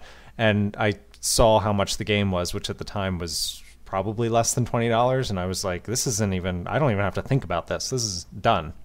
So do you remember what your first experiences just playing Minecraft were like? Very similar to Paul's. I'm sure I had it set on normal difficulty, and I just started gathering things, found a place to call home, probably died a couple times, which kind of became my singular trait of playing Minecraft. And just generally being in awe of the thing that still draws me to Minecraft, which is basically just the creation of the random world. That's still the coolest thing to me. Right, so we're recording this in March of 2014. You must have downloaded this in probably late 2011, I'm going to guess. So we're nearly 3 years apart from that. Do you still find yourself loading up vanilla Minecraft worlds? No. Like you did then? No? No. Or somewhat modded vanilla Minecraft worlds? Not even that, because I get too frustrated with the modding process. Okay, so let's talk a little bit about the game itself. How long did you, once you first downloaded the game, how long did it take you before you kind of like got frustrated with the game and stopped playing it? A long time, because it wasn't until I started playing it, I got really involved. I started making little private servers for me and my friends. I basically had an old laptop that I just like left on all the time so that me and my friends could jump on the server and build stuff. And then I started very shortly after that started involving Minecraft in my videos, which was really the first and only huge bump that I ever had on my YouTube channel. And that just didn't slow anything down, because all of a sudden I was like, oh my God, I can really go places with this. And it wasn't until I really felt burned out on making Minecraft series that I was finally like, I just need to stop. This is killing me somehow. Some part of my soul is dying every time I drag myself into another Minecraft map, expecting to have that same experience again that I haven't had in a long time.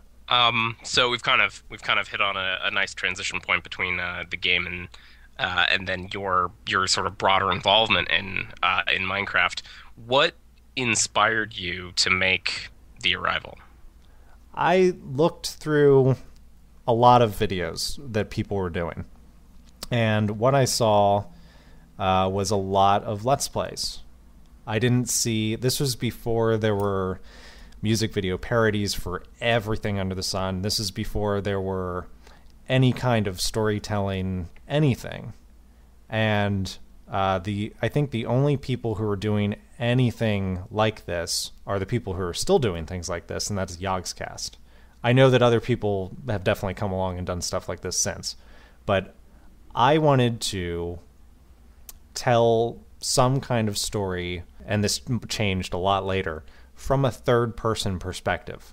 Because Minecraft is first-person, and everything that everyone was shooting was first-person, and I wanted to put the camera outside of the person's body, and then also kind of play with my newfound interest in video editing and try and make something fun. I didn't know what it was, but I wanted to try and make something creative and fun. And I think part of that was watching Rooster Teeth's Red versus Blue and getting that idea of what you can actually be done in machinima.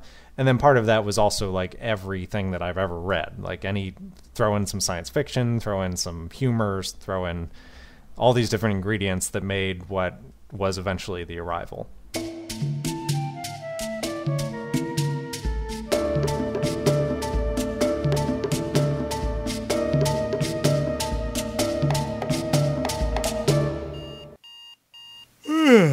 Okay. All right. I'm up.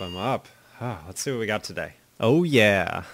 Look at all the things that need to die today. When you started making The Arrival, how difficult of a project was that for you? It was way harder than I expected it to be. So, if you don't mind, can you talk about the technical difficulties and then maybe talk about any sort of personal difficulties that you ran into? Well, it literally, in order to shoot outside of my body at that time, and things have changed slightly since then, but Minecraft is still a memory hog, and so it poses a lot of problems. I literally had to shoot with 3 computers at once. That is how the first episodes of The Arrival happened. I had one computer running the world that I was in. I had one character who was the camera, and I had one character who was the actor. If I wanted to put other actors into the show, I would have had to add more and more computers.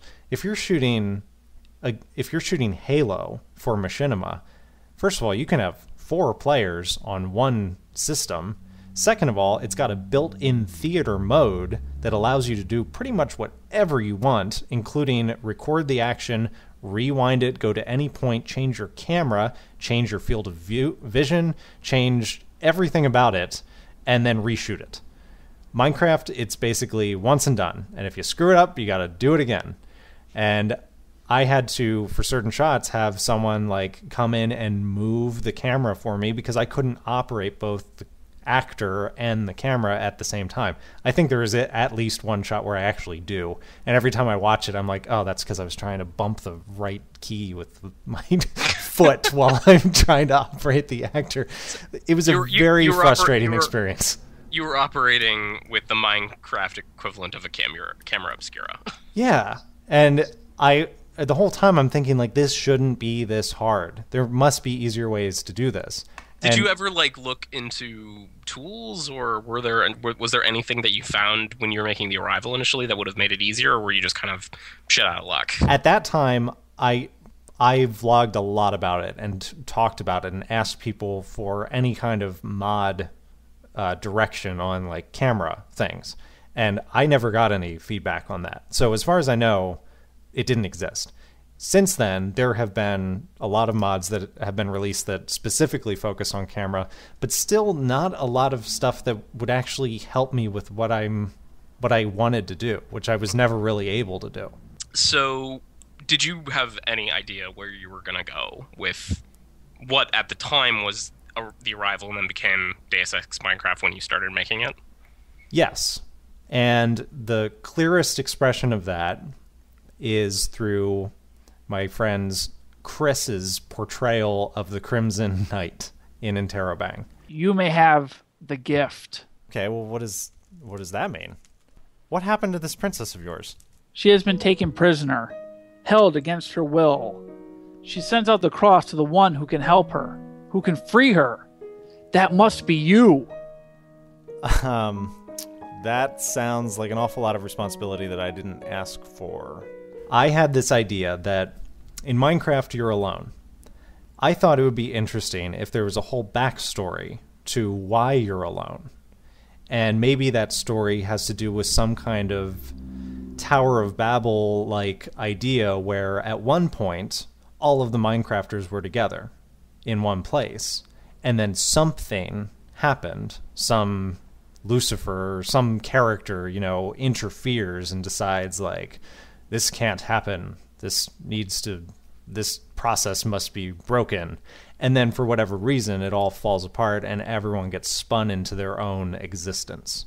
And so when you see the black operator character in The Arrival, and he's reporting to someone who sounds like they're speaking parcel tongue because I just didn't know what else to do. It's kind of like the idea that the primary character, the Shawn Martin character, is stumbling upon something having to do with this, and they want to shut it down because they don't want it to happen. They don't want it to go back to the way it was. The human is not dead, my lord.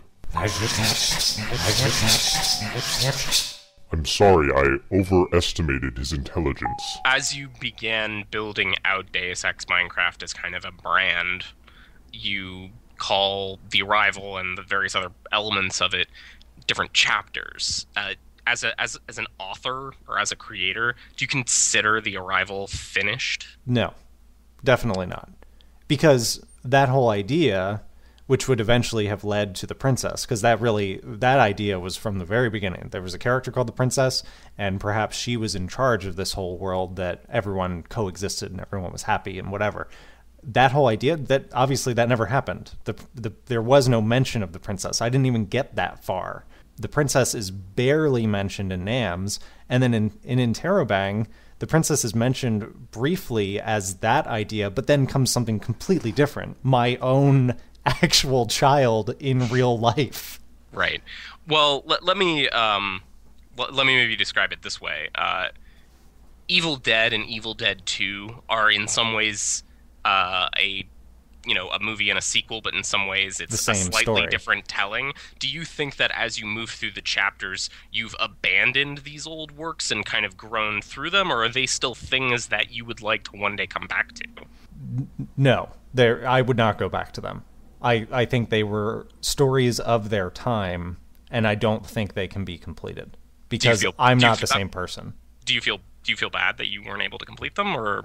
I regret that The Arrival didn't get to go anywhere else, but like I said, I'm not the same person. I could not finish that story now.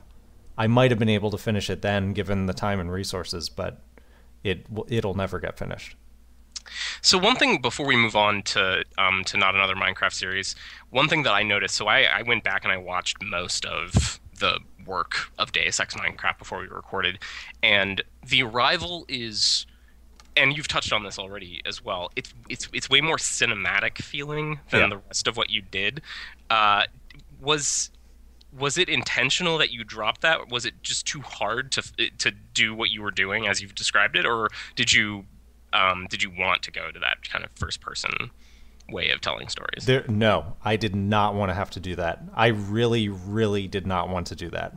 It was too hard. It is the weightiness of the application itself. It is the difficulty in working with the mods. It is my own inability to understand how to operate with Minecraft to make it do what I want it to do. It's just too much of a battle, and it was more important to me to be able to tell the story than it was for me to be able to tell it the way that I wanted to tell it. Why do you think that you had to tell the story in Minecraft? Because as in the end of Interrobang, the story ends in real life. So why did you want to tell it in Minecraft? Because I didn't know how to use Gary's mod. Seriously? Well, yeah, because it's Legos. It's a world that is infinitely customizable, and I could really I knew that the only barriers working against me were the technical aspects of it, but the actual construction and the actual exploration of the landscape and everything, I knew would work towards the story that I wanted to tell.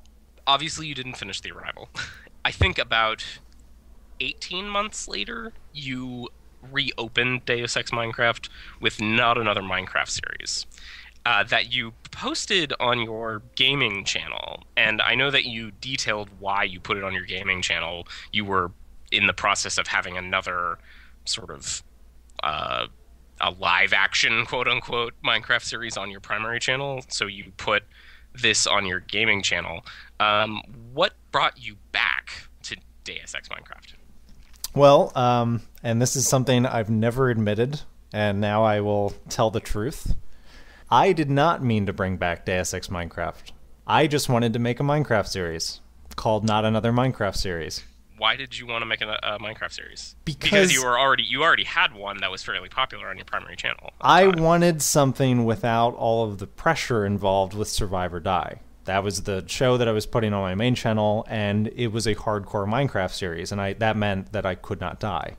Right. And when I started making NAMs, if you watch the first 2 episodes, much like Interrobang, but that time it was on purpose, there's no mention or allusion or anything having to do with Deus Ex Minecraft at all.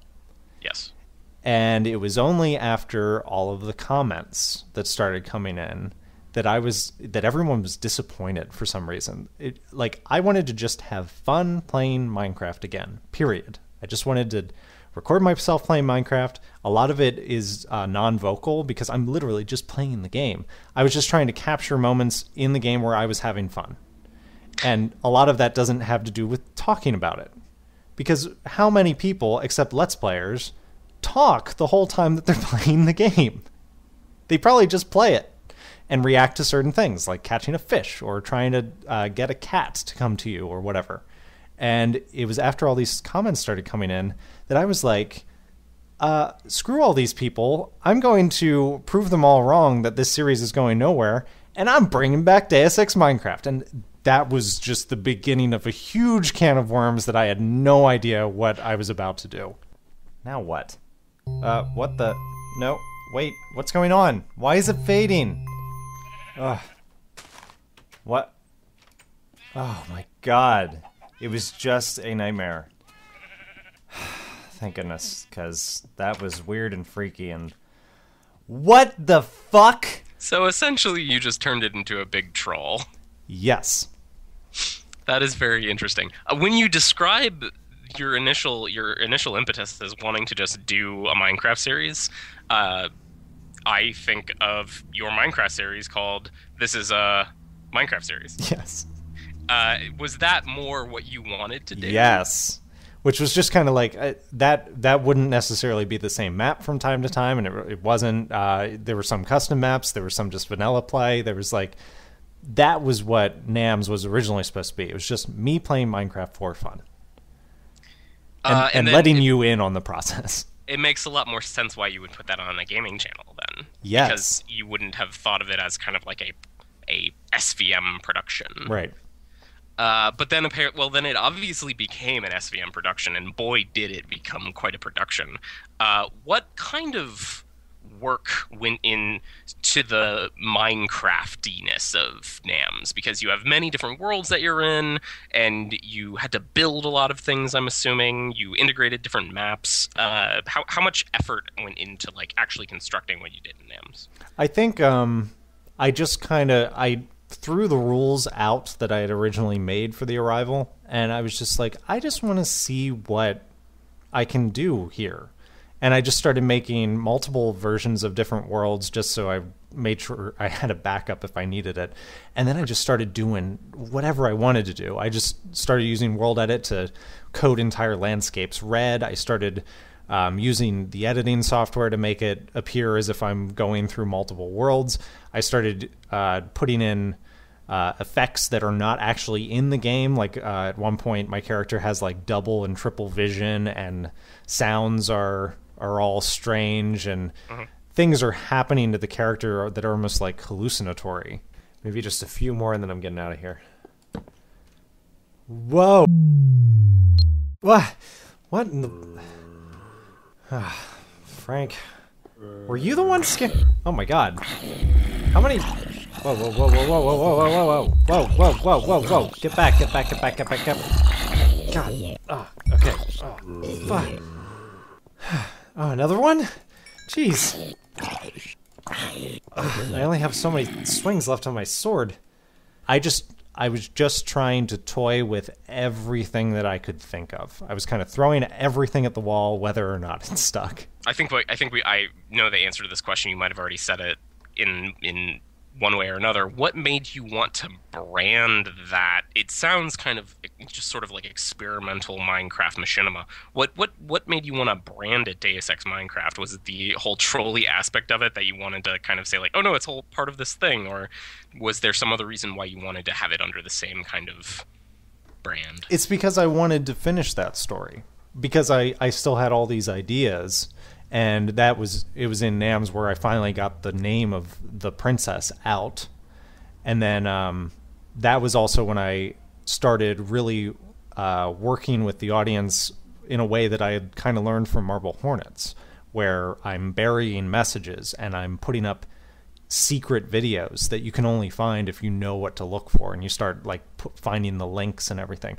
And that level of interaction made me really like sprint towards this goal of unveiling the true story of the cross, or whatever the princess was.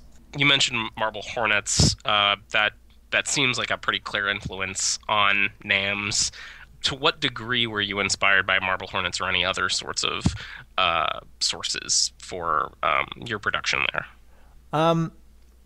There were definitely ideas that I borrowed, techniques that I borrowed. Marble Hornets was something that you and I were talking about almost every week, anytime that they would feed us a little morsel of someone running through the woods with a camera. And they're still doing that. Yes, they are.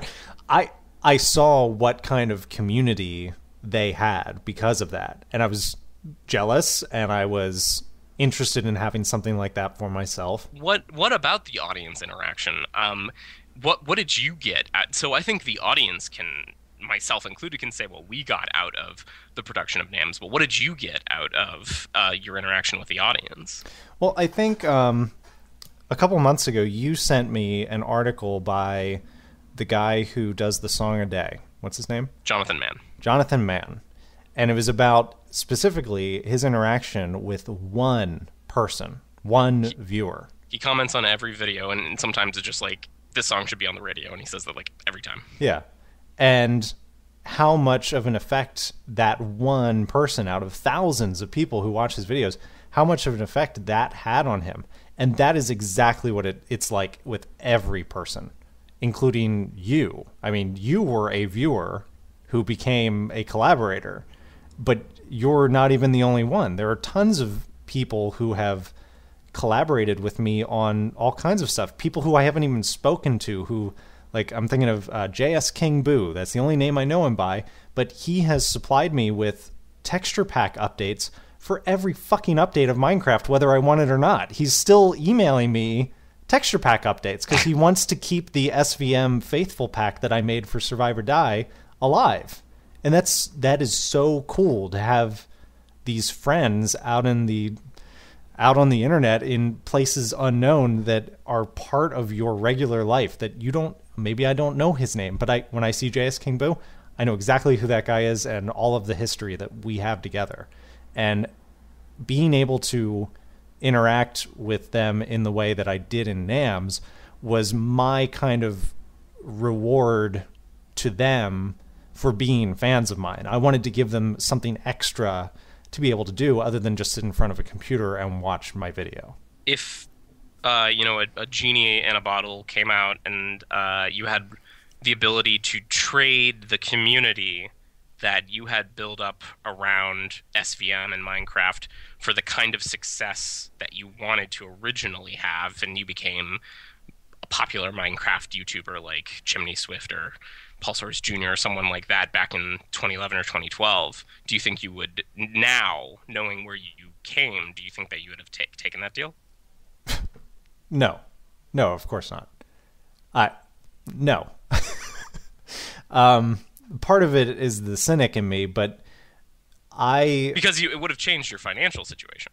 Yes, but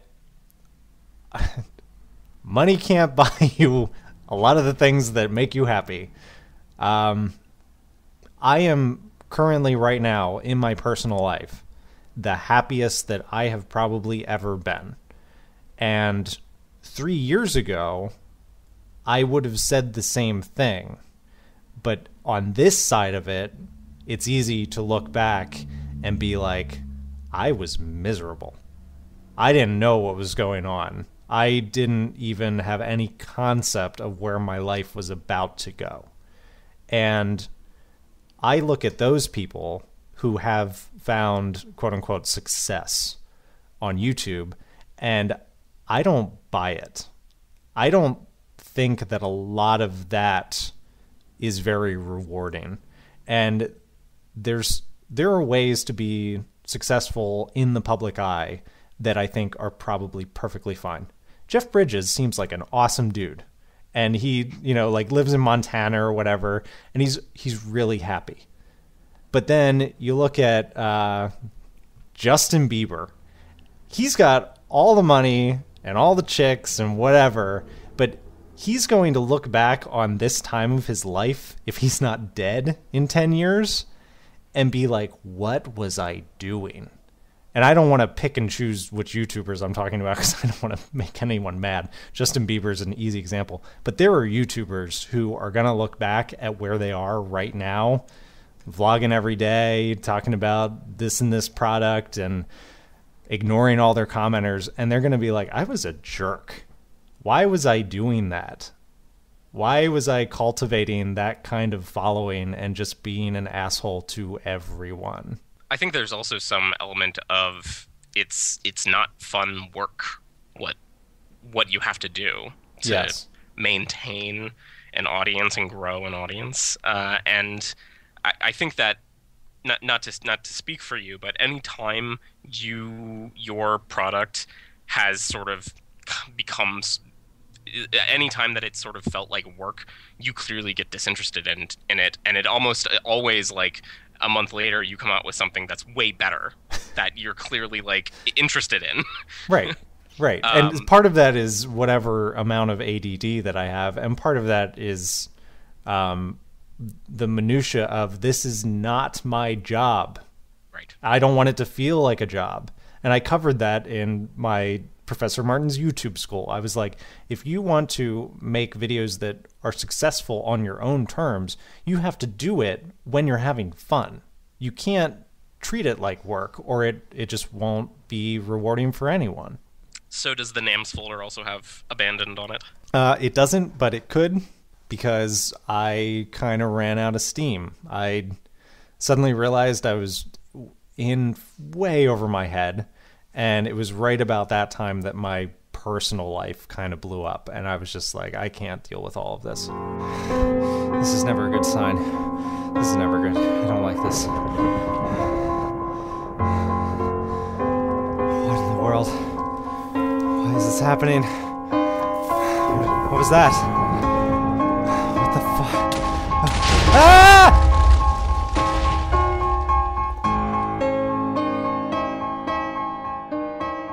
So you took another break between NAMS and then your final Deus Ex Minecraft product.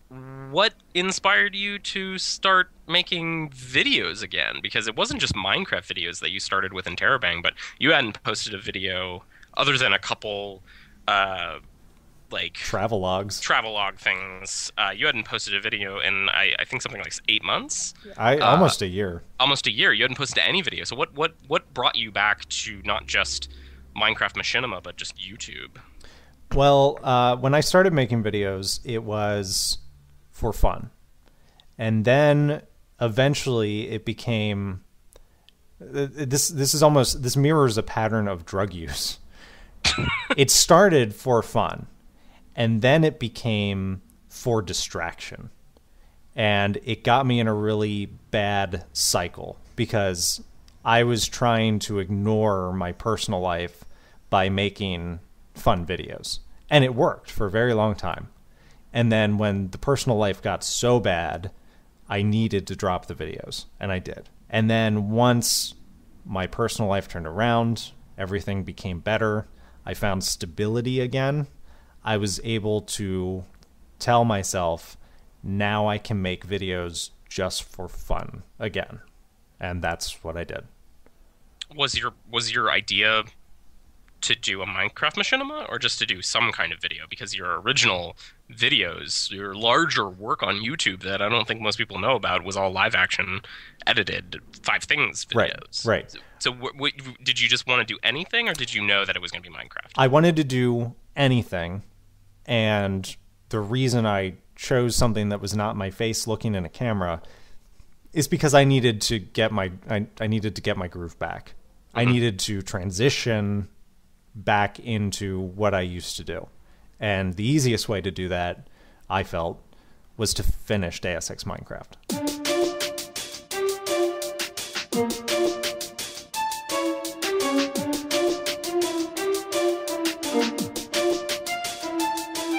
So before we talk about Interrobang, do you want to talk about scoring Interrobang?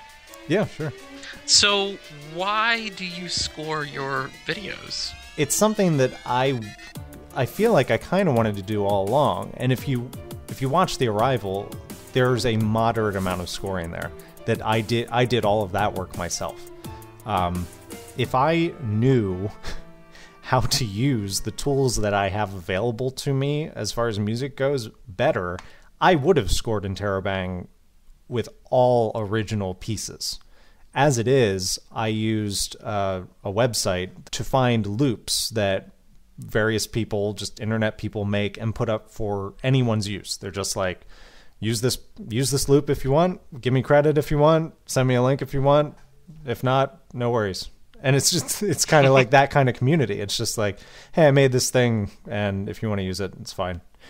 And when I stumbled upon that, I was like, this is amazing. It was like I found the ultimate library of all the ideas that were probably already bouncing around in my head, but I didn't have to actually go through the effort of making them.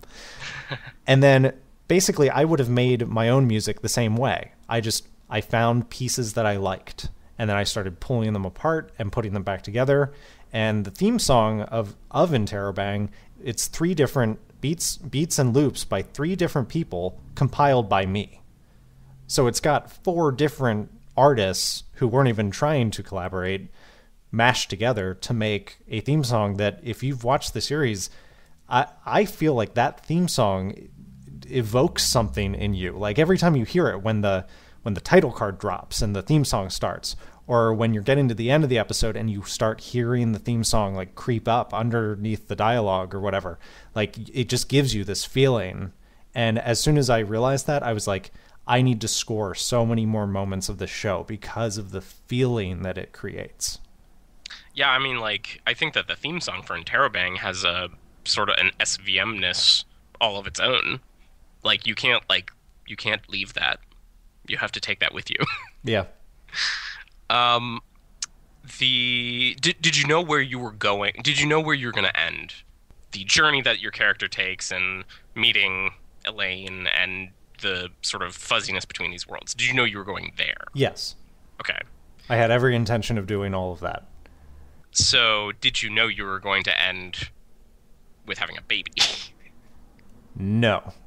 I mean, I already knew it was happening when I started, but I didn't realize that that was going to become the culmination of the project. When did you realize that your Minecraft machinima had become autobiography? I could put a date on it because I put up a vlog where I talked about it. But it was a moment where I realized, like, the people that I wanted involved in the project were the same people who have been intimately involved in my YouTube process. And that's you, Ron, Elaine, and Chris.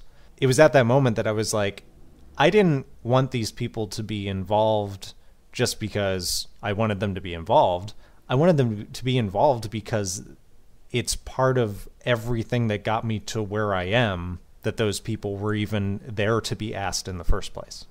When did you start scheduling people to be, or when did you start the idea of integrating your friends and YouTube colleagues into Interrobang? Did you know right at the beginning you were going to do that, or did you decide at some point that you wanted to do that? I sent out the first episode in an email before it had been publicly aired to you and that group of people. Mm-hmm. And I wanted immediate feedback. The first episode also did not have any hint about Deus Ex Minecraft, so I wanted feedback without the weight of that hanging over it, even though I knew that was going to happen. And then when I did put up the trailer for the series, there was a hint in there. So everyone in the public who was already aware of the red and everything was like, oh. So when I put out that initial thing, it was for general feedback and also like, are you interested in being a part of this? And everyone who's in it responded positively, and I found a way to work everyone in. And then as I went along, I kind of figured out why they were involved in the way that they were. Like Ron, for instance, appears as a very strange character, which was his idea. And then after it happened, I kind of decided that the reason that he was that way had to do with what was actually happening, which was the character that you're seeing the perspective of is something bouncing around in my computer. And perhaps Ron's shadow character is some remnant of Ron left over on my hard drive. Like kind of like a Tron-esque idea of, you know, there are characters and fractures, like a fraction of a character left. And that's what Ron's character was. How's it going with that fence? Working out okay? All good? Good? Do you know that word? Good. Good. Elaine's character was similar, but much more fully realized. You're scared of the dark, eh? Well, yeah, it's dangerous. It is. It's dangerous to go out at night. You ask questions at the weirdest things. Like, you're making me wonder if I'm normal. But I know that I'm normal. Why aren't you scared of the dark? I don't know. It's kind of fun. I got my friend Frank out there, and sometimes I gotta, like knock him down, but he always comes back, and he wants to give me hugs. Chris's character was a fictional character that never existed because I never got to that part of the story in The Arrival. And your character was you in real life. Right. As the worlds started to blend and we started to realize that what was happening in the computer and what was happening in the real world were the same thing. Have you been not getting some sleep or something? You feeling okay, dude? I feel fine. I don't know how I got to be here, though. I can't move in this space. Is this like is this like some sort of new like technique for warming up for the podcast or something? Like, what are you doing, man? Are you done with Deus Ex Minecraft?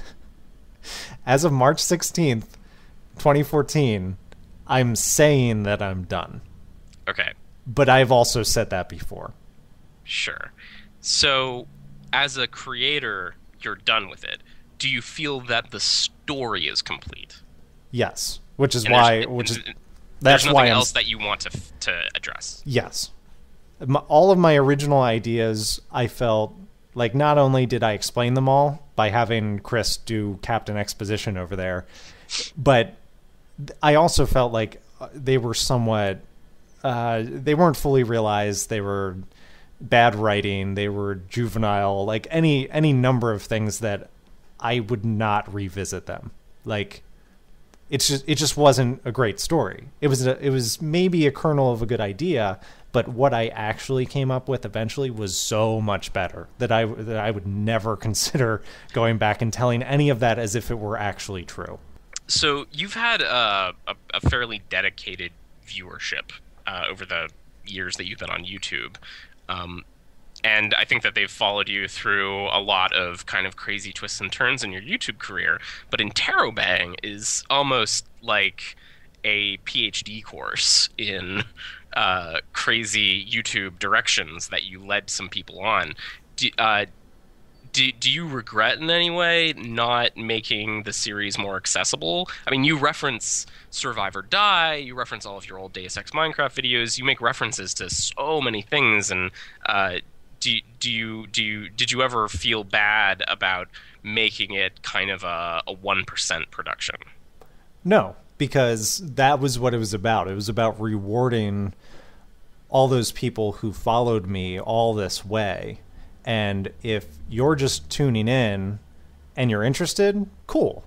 If you're just tuning in and you're totally lost and you don't care, well then bye. I'm sorry that this is not for you.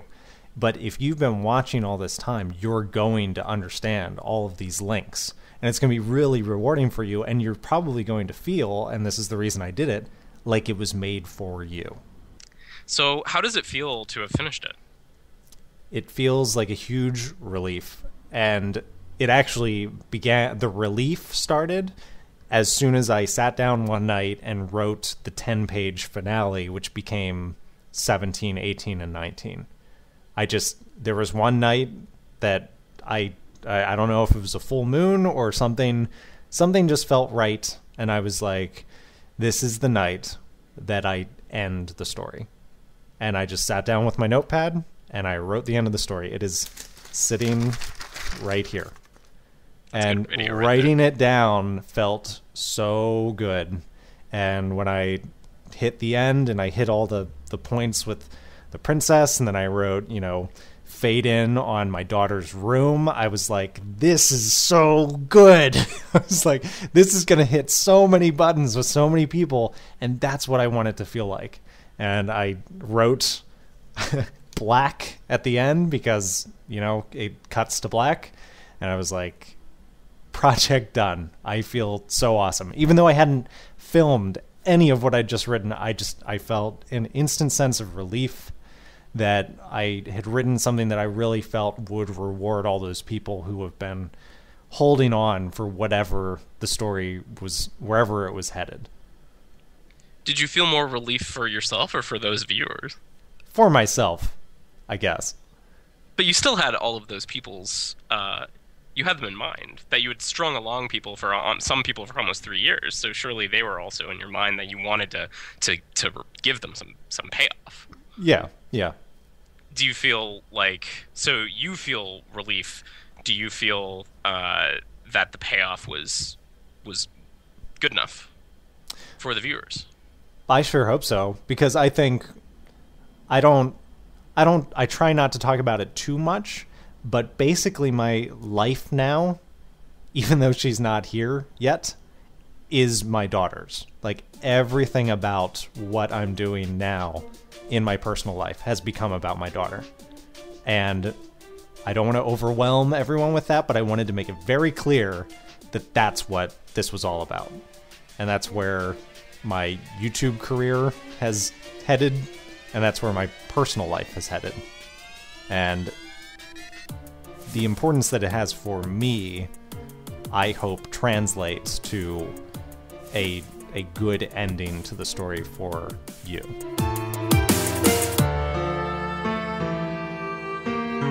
This Podcast Broke the Internet is a production of 5 Things. If you have comments or feedback, you can find us on Twitter @PodcastBroke or use the hashtag PodcastBroke. This episode was brought to you by the Knights of the Crimson Cross. Thanks for listening.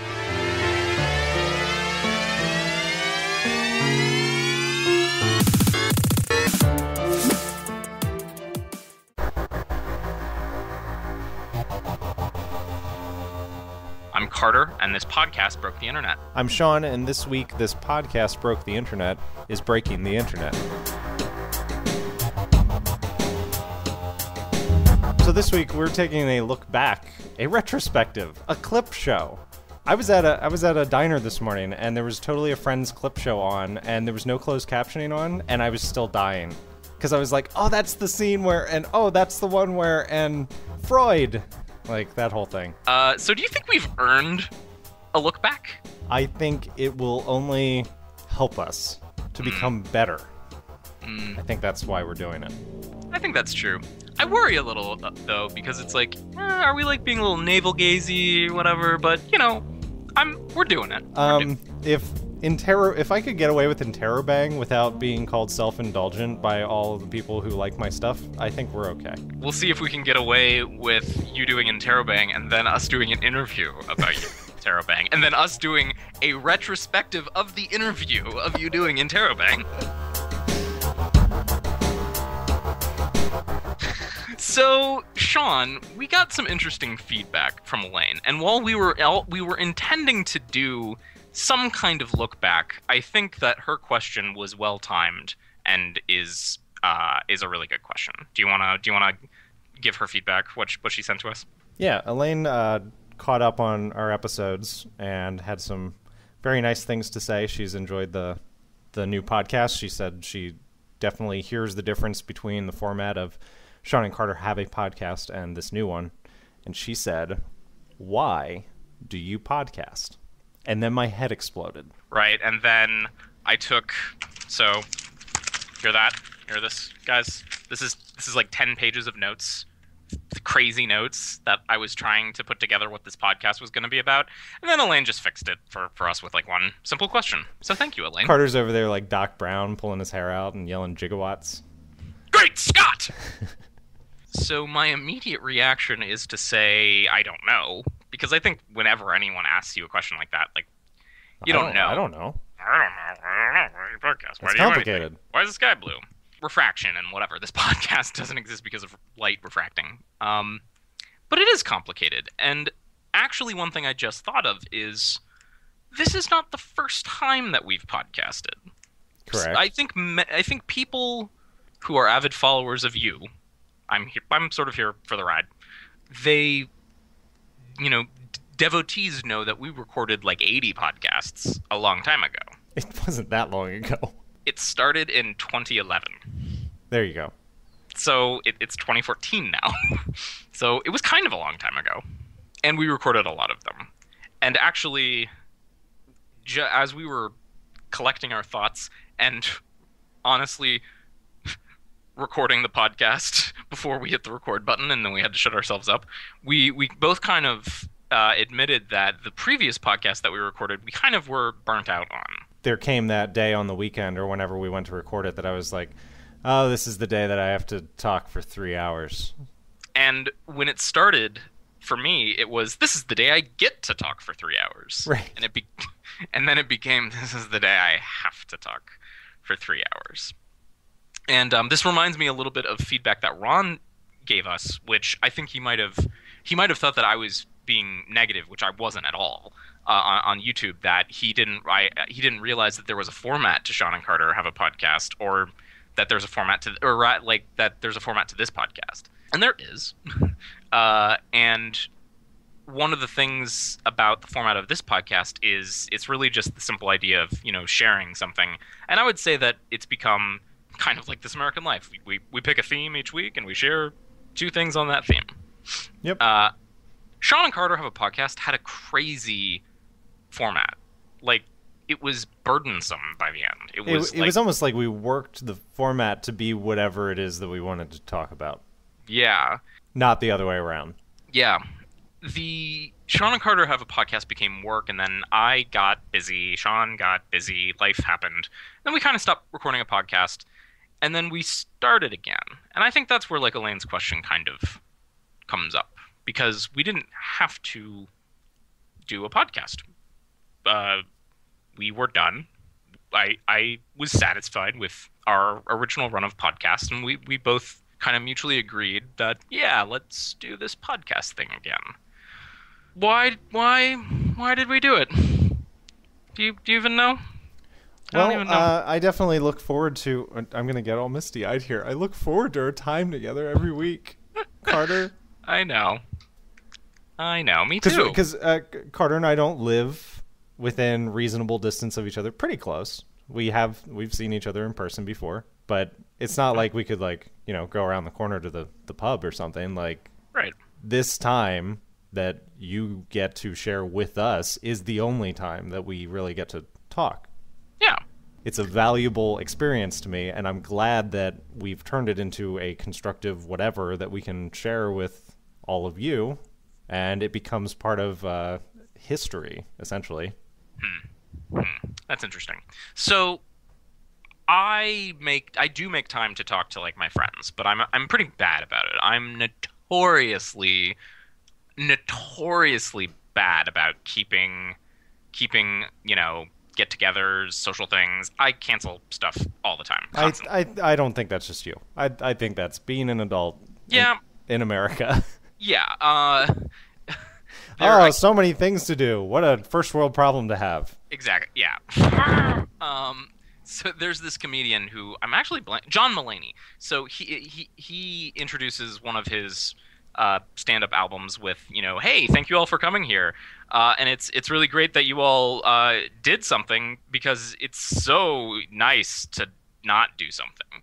It's so easy too, and isn't it great to not do something that you have to do, to just cancel it totally? Yeah. I totally feel that way about a lot of stuff.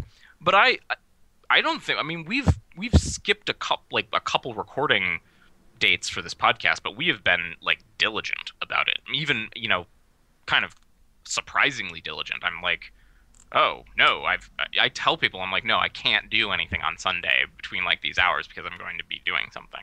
And yes, Shawn, I like you very much, but I think that the fact that it's a podcast and that we're putting it out there publicly, and I want it to be good, kind of forces me to do it.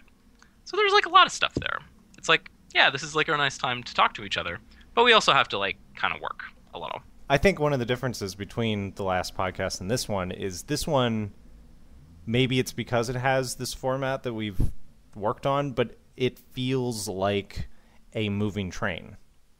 And I don't want to fall behind on the tracks. I want to stay on the train. And SCHP, it was kind of like, if we really had to skip a week, we just did. And it's there's no podcast this week. I'm sorry. And this one, we haven't missed a week, mostly because we're ahead. And we continue to plan to stay ahead so that never happens. At least until whenever the demise of whatever this is. Yeah. Well, when this starts feeling like work, I think we can probably agree ahead of time. When this starts feeling like work, we will end it. It won't go on like SCHP did. We will say, this was a project that we feel like has kind of come and run its course, and we'll do one last episode, and then it'll be done. But I don't feel like, I say this now, but I don't see that even in the distance. No. At this point. It'll end or evolve. Right. It's the format has, so SCHP was over-formatized. It was too much. It was way too much. And it became kind of like a prison that we have to do this follow-up. We have to do Captain Science. We have to do a tech topic. We have to do an entertainment topic. And this, I texted Shawn last night.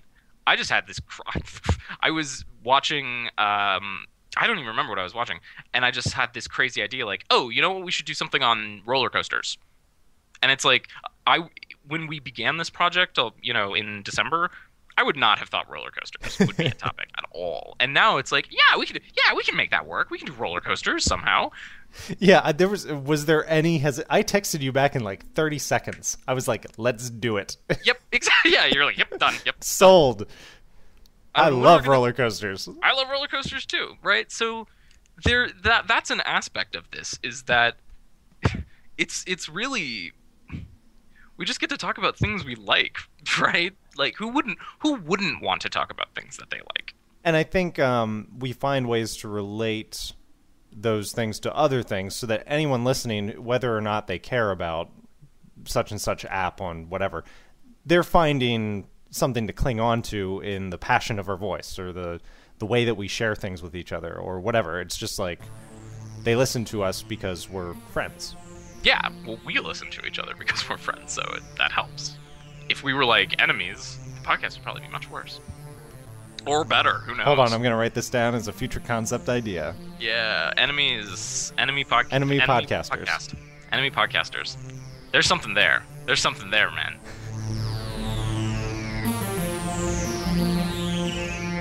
Yeah, so you brought up apps. That is so much what I want this podcast to be about, is I've never heard of Aviary, and you know things that I like. I'm going to check this thing out. And then we're just creating this, this externality, right? We're just there's this exhaust. We share things with each other, and then there's this exhaust that just pours out that hopefully other people are getting good stuff out of. And I'm pretty sure my friend Ed listened to that podcast and got Zeit. I did. Yeah, I got Aviary. And hey, guess what? I deleted it. But I'm glad I learned. You take shitty pictures now, too?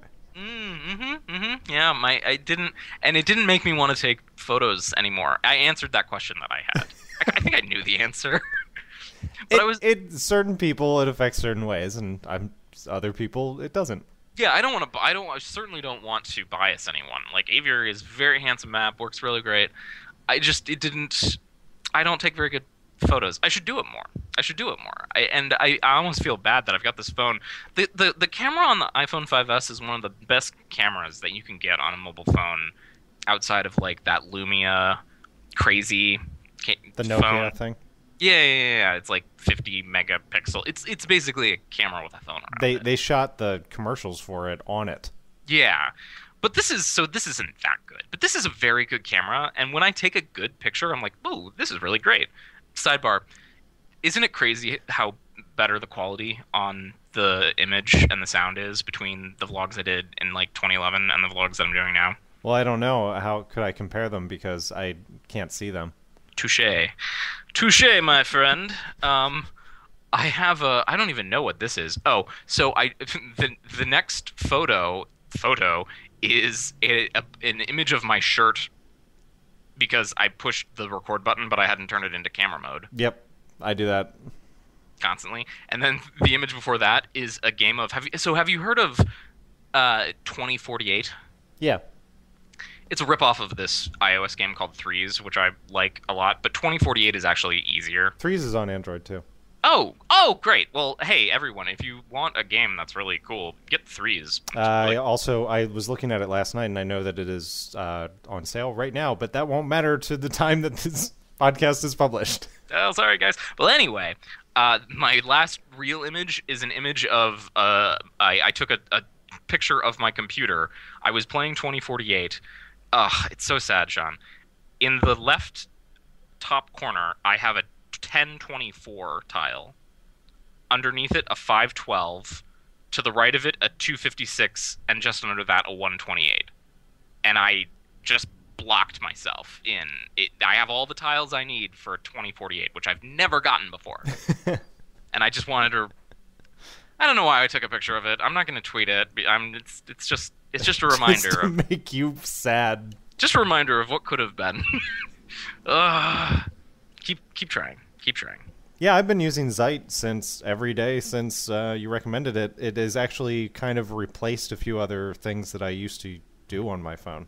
Oh, really? Like what? I don't find myself going to Reddit nearly as much anymore because you're right. A lot of the times, all the stuff that shows up on Reddit, like the important stuff, I'm going to find on Zeit within the hour or two that it gets posted. Yeah. And it's such a cleaner way of finding it. Do I really need to read through all of the hundreds of Reddit comments? Probably not. And it's in the middle of all the congestion, all of the advice, animal, blah, blah. Right, which of course you can unsub to, but Zeit is so much easier. It is easier. It's way easier. I do find that sometimes Zeit gets a little dumb, and it will do the same article like twice, but in slightly different formats, and I'm like, I want a way that I can just push a tile off the screen. That is an interesting idea for... just to hide it. Right, $1 million idea, Zeit, but you can push the tiles out. Push the tiles off the screen. I've seen that in a different application. Yeah. And it just seems obvious. Call it tiles. There's something there. Back to what we're discussing. I had this. So this is become a little melancholy since we've been talking so much about Shawn and Carter have a podcast and like how we didn't like it. But I think it's like important to talk about that because that's how we got here now. And then I had this thought when we were talking about it, like, why is it easier? And I think that there are lots of reasons why this is easier, like the format. But the other thought I had, well, Sean had the thought, and I had thought of the metaphor, is that we basically built up a podcasting muscle with SGHP and FTP, and we're kind of, good at it, or we're better at it.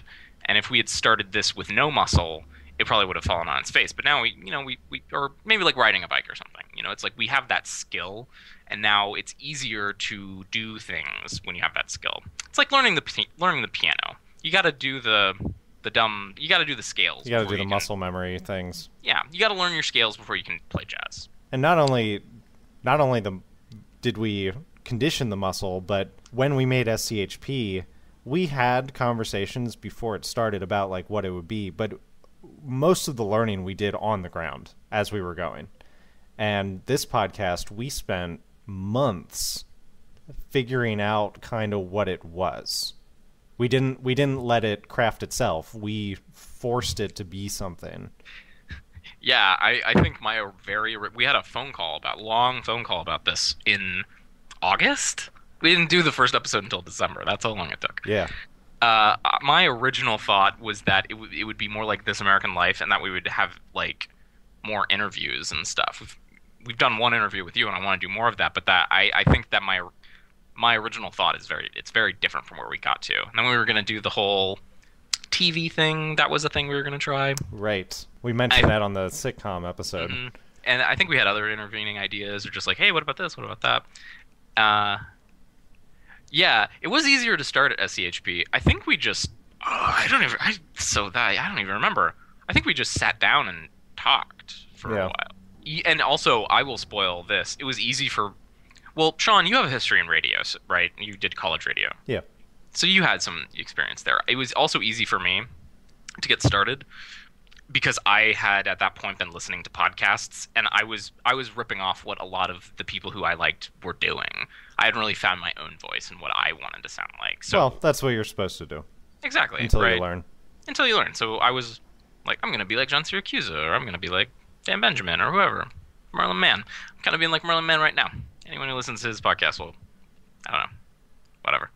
I think we've kind of been skirting around the idea of why we podcast, though. Like, there are personal reasons why we podcast, but beyond the fact that, yes, we like talking with each other and sharing. Because we're attention whores? That's probably part of it, right? It's gotta be. You gotta be some kind of narcissist to... I have faced that reality every time I put my camera in front of my face. I'm like, I'm doing this all for me. Yes, for me. Ha ha ha. Yeah, right? There is an... so I don't want to like totally derail this. It is different, though, from what you do on YouTube, because we don't have like a like button and a subscriber count. Yes. You know? There's not the constant like refresh. And we don't have sponsorships. We don't have right any means to ends here. Yes. But there is still the reality that we could record these podcasts and just put them in our pocket, right? We don't have to put them on the internet. We don't have to tweet about them with a personalized Twitter account that we created. If it was... So I think that you and I have a sufficient level of taste that if we thought this wasn't any good, we wouldn't do it. If we didn't think other people would like this, we wouldn't do it in the first place. And I think that's part of why I do it and why I do it the way I do it. I'm trying to create something that I would listen to or someone like me would listen to. I like listening to the podcast. And for anyone who isn't a content creator, I hate that word, I hate that phrase. For anyone who doesn't like make stuff, especially stuff where you're communicating, or rather anyone who does that, I believe every single person who does that, when you watch it back, you cringe a little because you're seeing yourself. Yes. And seeing yourself is totally awkward. So so that being said, like, I hear myself on the podcast and I cringe, but I still listen to it and I like it. So there's something there. So there has to be something there. I still don't think we fully answered the question, though. Do you feel that? No. Why do you podcast? I'd be doing something else if I wasn't podcasting. So, I mean... Something else in the ilk or something completely different? I don't know. I don't know about that. At the same time we kind of got the podcast off the ground in December, I had been I'm still doing this where I'm seeing lots of movies. Yeah. I had planned to journal that, diary it, with the intent of potentially turning it into a blog or, written something, book, I don't know, ebook. And I'm still seeing movies, but I'm not diarying it anymore because, and I think the reason why, I think I've realized right now why, is I already have a place for that kind of creative output to go, and it's here. But it's like it would go somewhere. Right. Maybe you would have made videos, or I have no idea. Maybe you start a band. I think I went through that kind of when I came back to YouTube, and I consciously decided not to do Let's Plays because over the time that I was away from YouTube, most of a year, I was playing a lot more video games than I had while I was on YouTube. And I was having so much fun playing them. It was like a whole new experience. And when I came back, I was like, well, I guess I could do this Let's Play, or I could boot up The Sims again, or I could... And then I was like, no, that will ruin the fun that I'm having right now. Yeah. And I didn't want to do that. You know, what seems to be the most common question I see on any video you post ever is, what happened to The Sims? What happened to The Sims? I'll tell you, so I watched every episode, and I thought it was fine, but it's like, that was not your best work. Why are they so focused on The Sims? I don't know. Everyone really liked that series. You did another series that was also on that gaming channel that I liked better. For the life of me, I don't even know what it is anymore. You did a lot of stuff. They're crazy about that. A lot of people liked Gordon Freeman. Oh, Gordon Freeman was really good. That was good. That might be it. No one's like, what happened to Nams? Well, that did happen for a while, and then it died down. No, but that makes sense. So you like made this conscious decision, like, I don't want to do this. You almost kind of like got forced into doing a podcast because I don't know. So you were doing Interrobang, and then we did the podcast. Now you're doing Yesterday's News. Do you think that you would have had the idea for Yesterday's News, or like you would have gotten there if you weren't being creative somehow? I don't know, because would it have happened like earlier? Or... Because there are a lot of things that have gone into the creation of that show already that came from conversations with you or just getting back into the game in general. Yeah. Because there's like one or two elements in the format of the show that I can directly point to Night Vale. And yeah. I would never have come up with those ideas if you hadn't turned me on to Night Vale. Yeah. And I'm not ripping them off. Yeah. But there's like a chain of thought that you can go backwards until you get to Night Vale, and you're like, yeah, that came from there. Yeah. So you got into Night Vale. My friend Ed got into Night Vale. My friend Dessa got into Night Vale because of the podcast, and that's something that I'm like really proud of. I'm like, yeah, they wouldn't have done that if not for the podcast. And I told both of them about it before. I'd been like, hey, I'm listening to this podcast. It's really good. I think it's up your alley. You should listen to it. And they're like, yeah, okay, maybe. But then hearing it in the podcast, knowing that I took the time to put it here was the thing that made them be like, oh, okay, I should listen to this. It's because you pulled an Adam Lisagor and you shared it in a way with care. Mm-hmm. That was the reason that I made 5 things. The very first 5 things, I included 2 things that were directed at my parents because I was like, I've told you about Netflix so many fucking times and you never listen to me. So Netflix was one of the things on the first episode of 5 Things. And sure enough, my parents have Netflix now. No Quickster, though. No Quickster. Reed Hastings, damn it. Reed Hastings is really important for us. We wouldn't be here without Reed Hastings. For many reasons. Many reasons. He gave us fodder to talk about news. He gave us the system that we did a lot of our entertainment stuff in. Frustrated us, made us happy. Reed Hastings, what a guy. What a guy. That SNL sketch with Jason Sudeikis, I'm sure we talked about that. Yes, we did.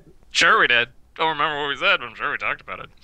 You've talked a lot about how, like, 5 Things was a really tough production. Like, it was hard to do. Yeah. Yeah, you had to take, like, a whole day. And I think that some of that, I don't think that this is... I don't think this is the same as 5 Things. But I think that a lot of the same idea that you had, the same rationale for 5 Things, is here now. And will be in Yesterday's News, of course, but, I think you brought a lot of that to this. Whereas Shawn and Carter was not what we were doing at all. That was not like 5 Things. It was very different. But this is much more like what you're doing there. SCHP was a little ranty. Mm-hmm. Yep. I'll admit to that. that I wanted a place to rant and to be like my hero, John Siracusa. One of the things when we started this podcast that I laid down a firm commitment was like, I'm not ranting about Apple. I haven't yet. Mentioned him once. Maybe twice. But I've never gone on like a big thing, and I haven't been like, we need to talk about... Does this count as a mention? Because it just happened. I'm still not satisfied with answering Elaine's question. I don't know. I don't know that you can be totally satisfied with that, though. That was a tough question. Elaine's a good interviewer. It's like asking, what is the meaning of life, the universe, and everything? 42. 42. This podcast, Broke the Internet, is a production of 5 Things. If you have comments or feedback, you can find us on Twitter @PodcastBroke or use the hashtag PodcastBroke. This episode is also available on Quickster. Thanks for listening.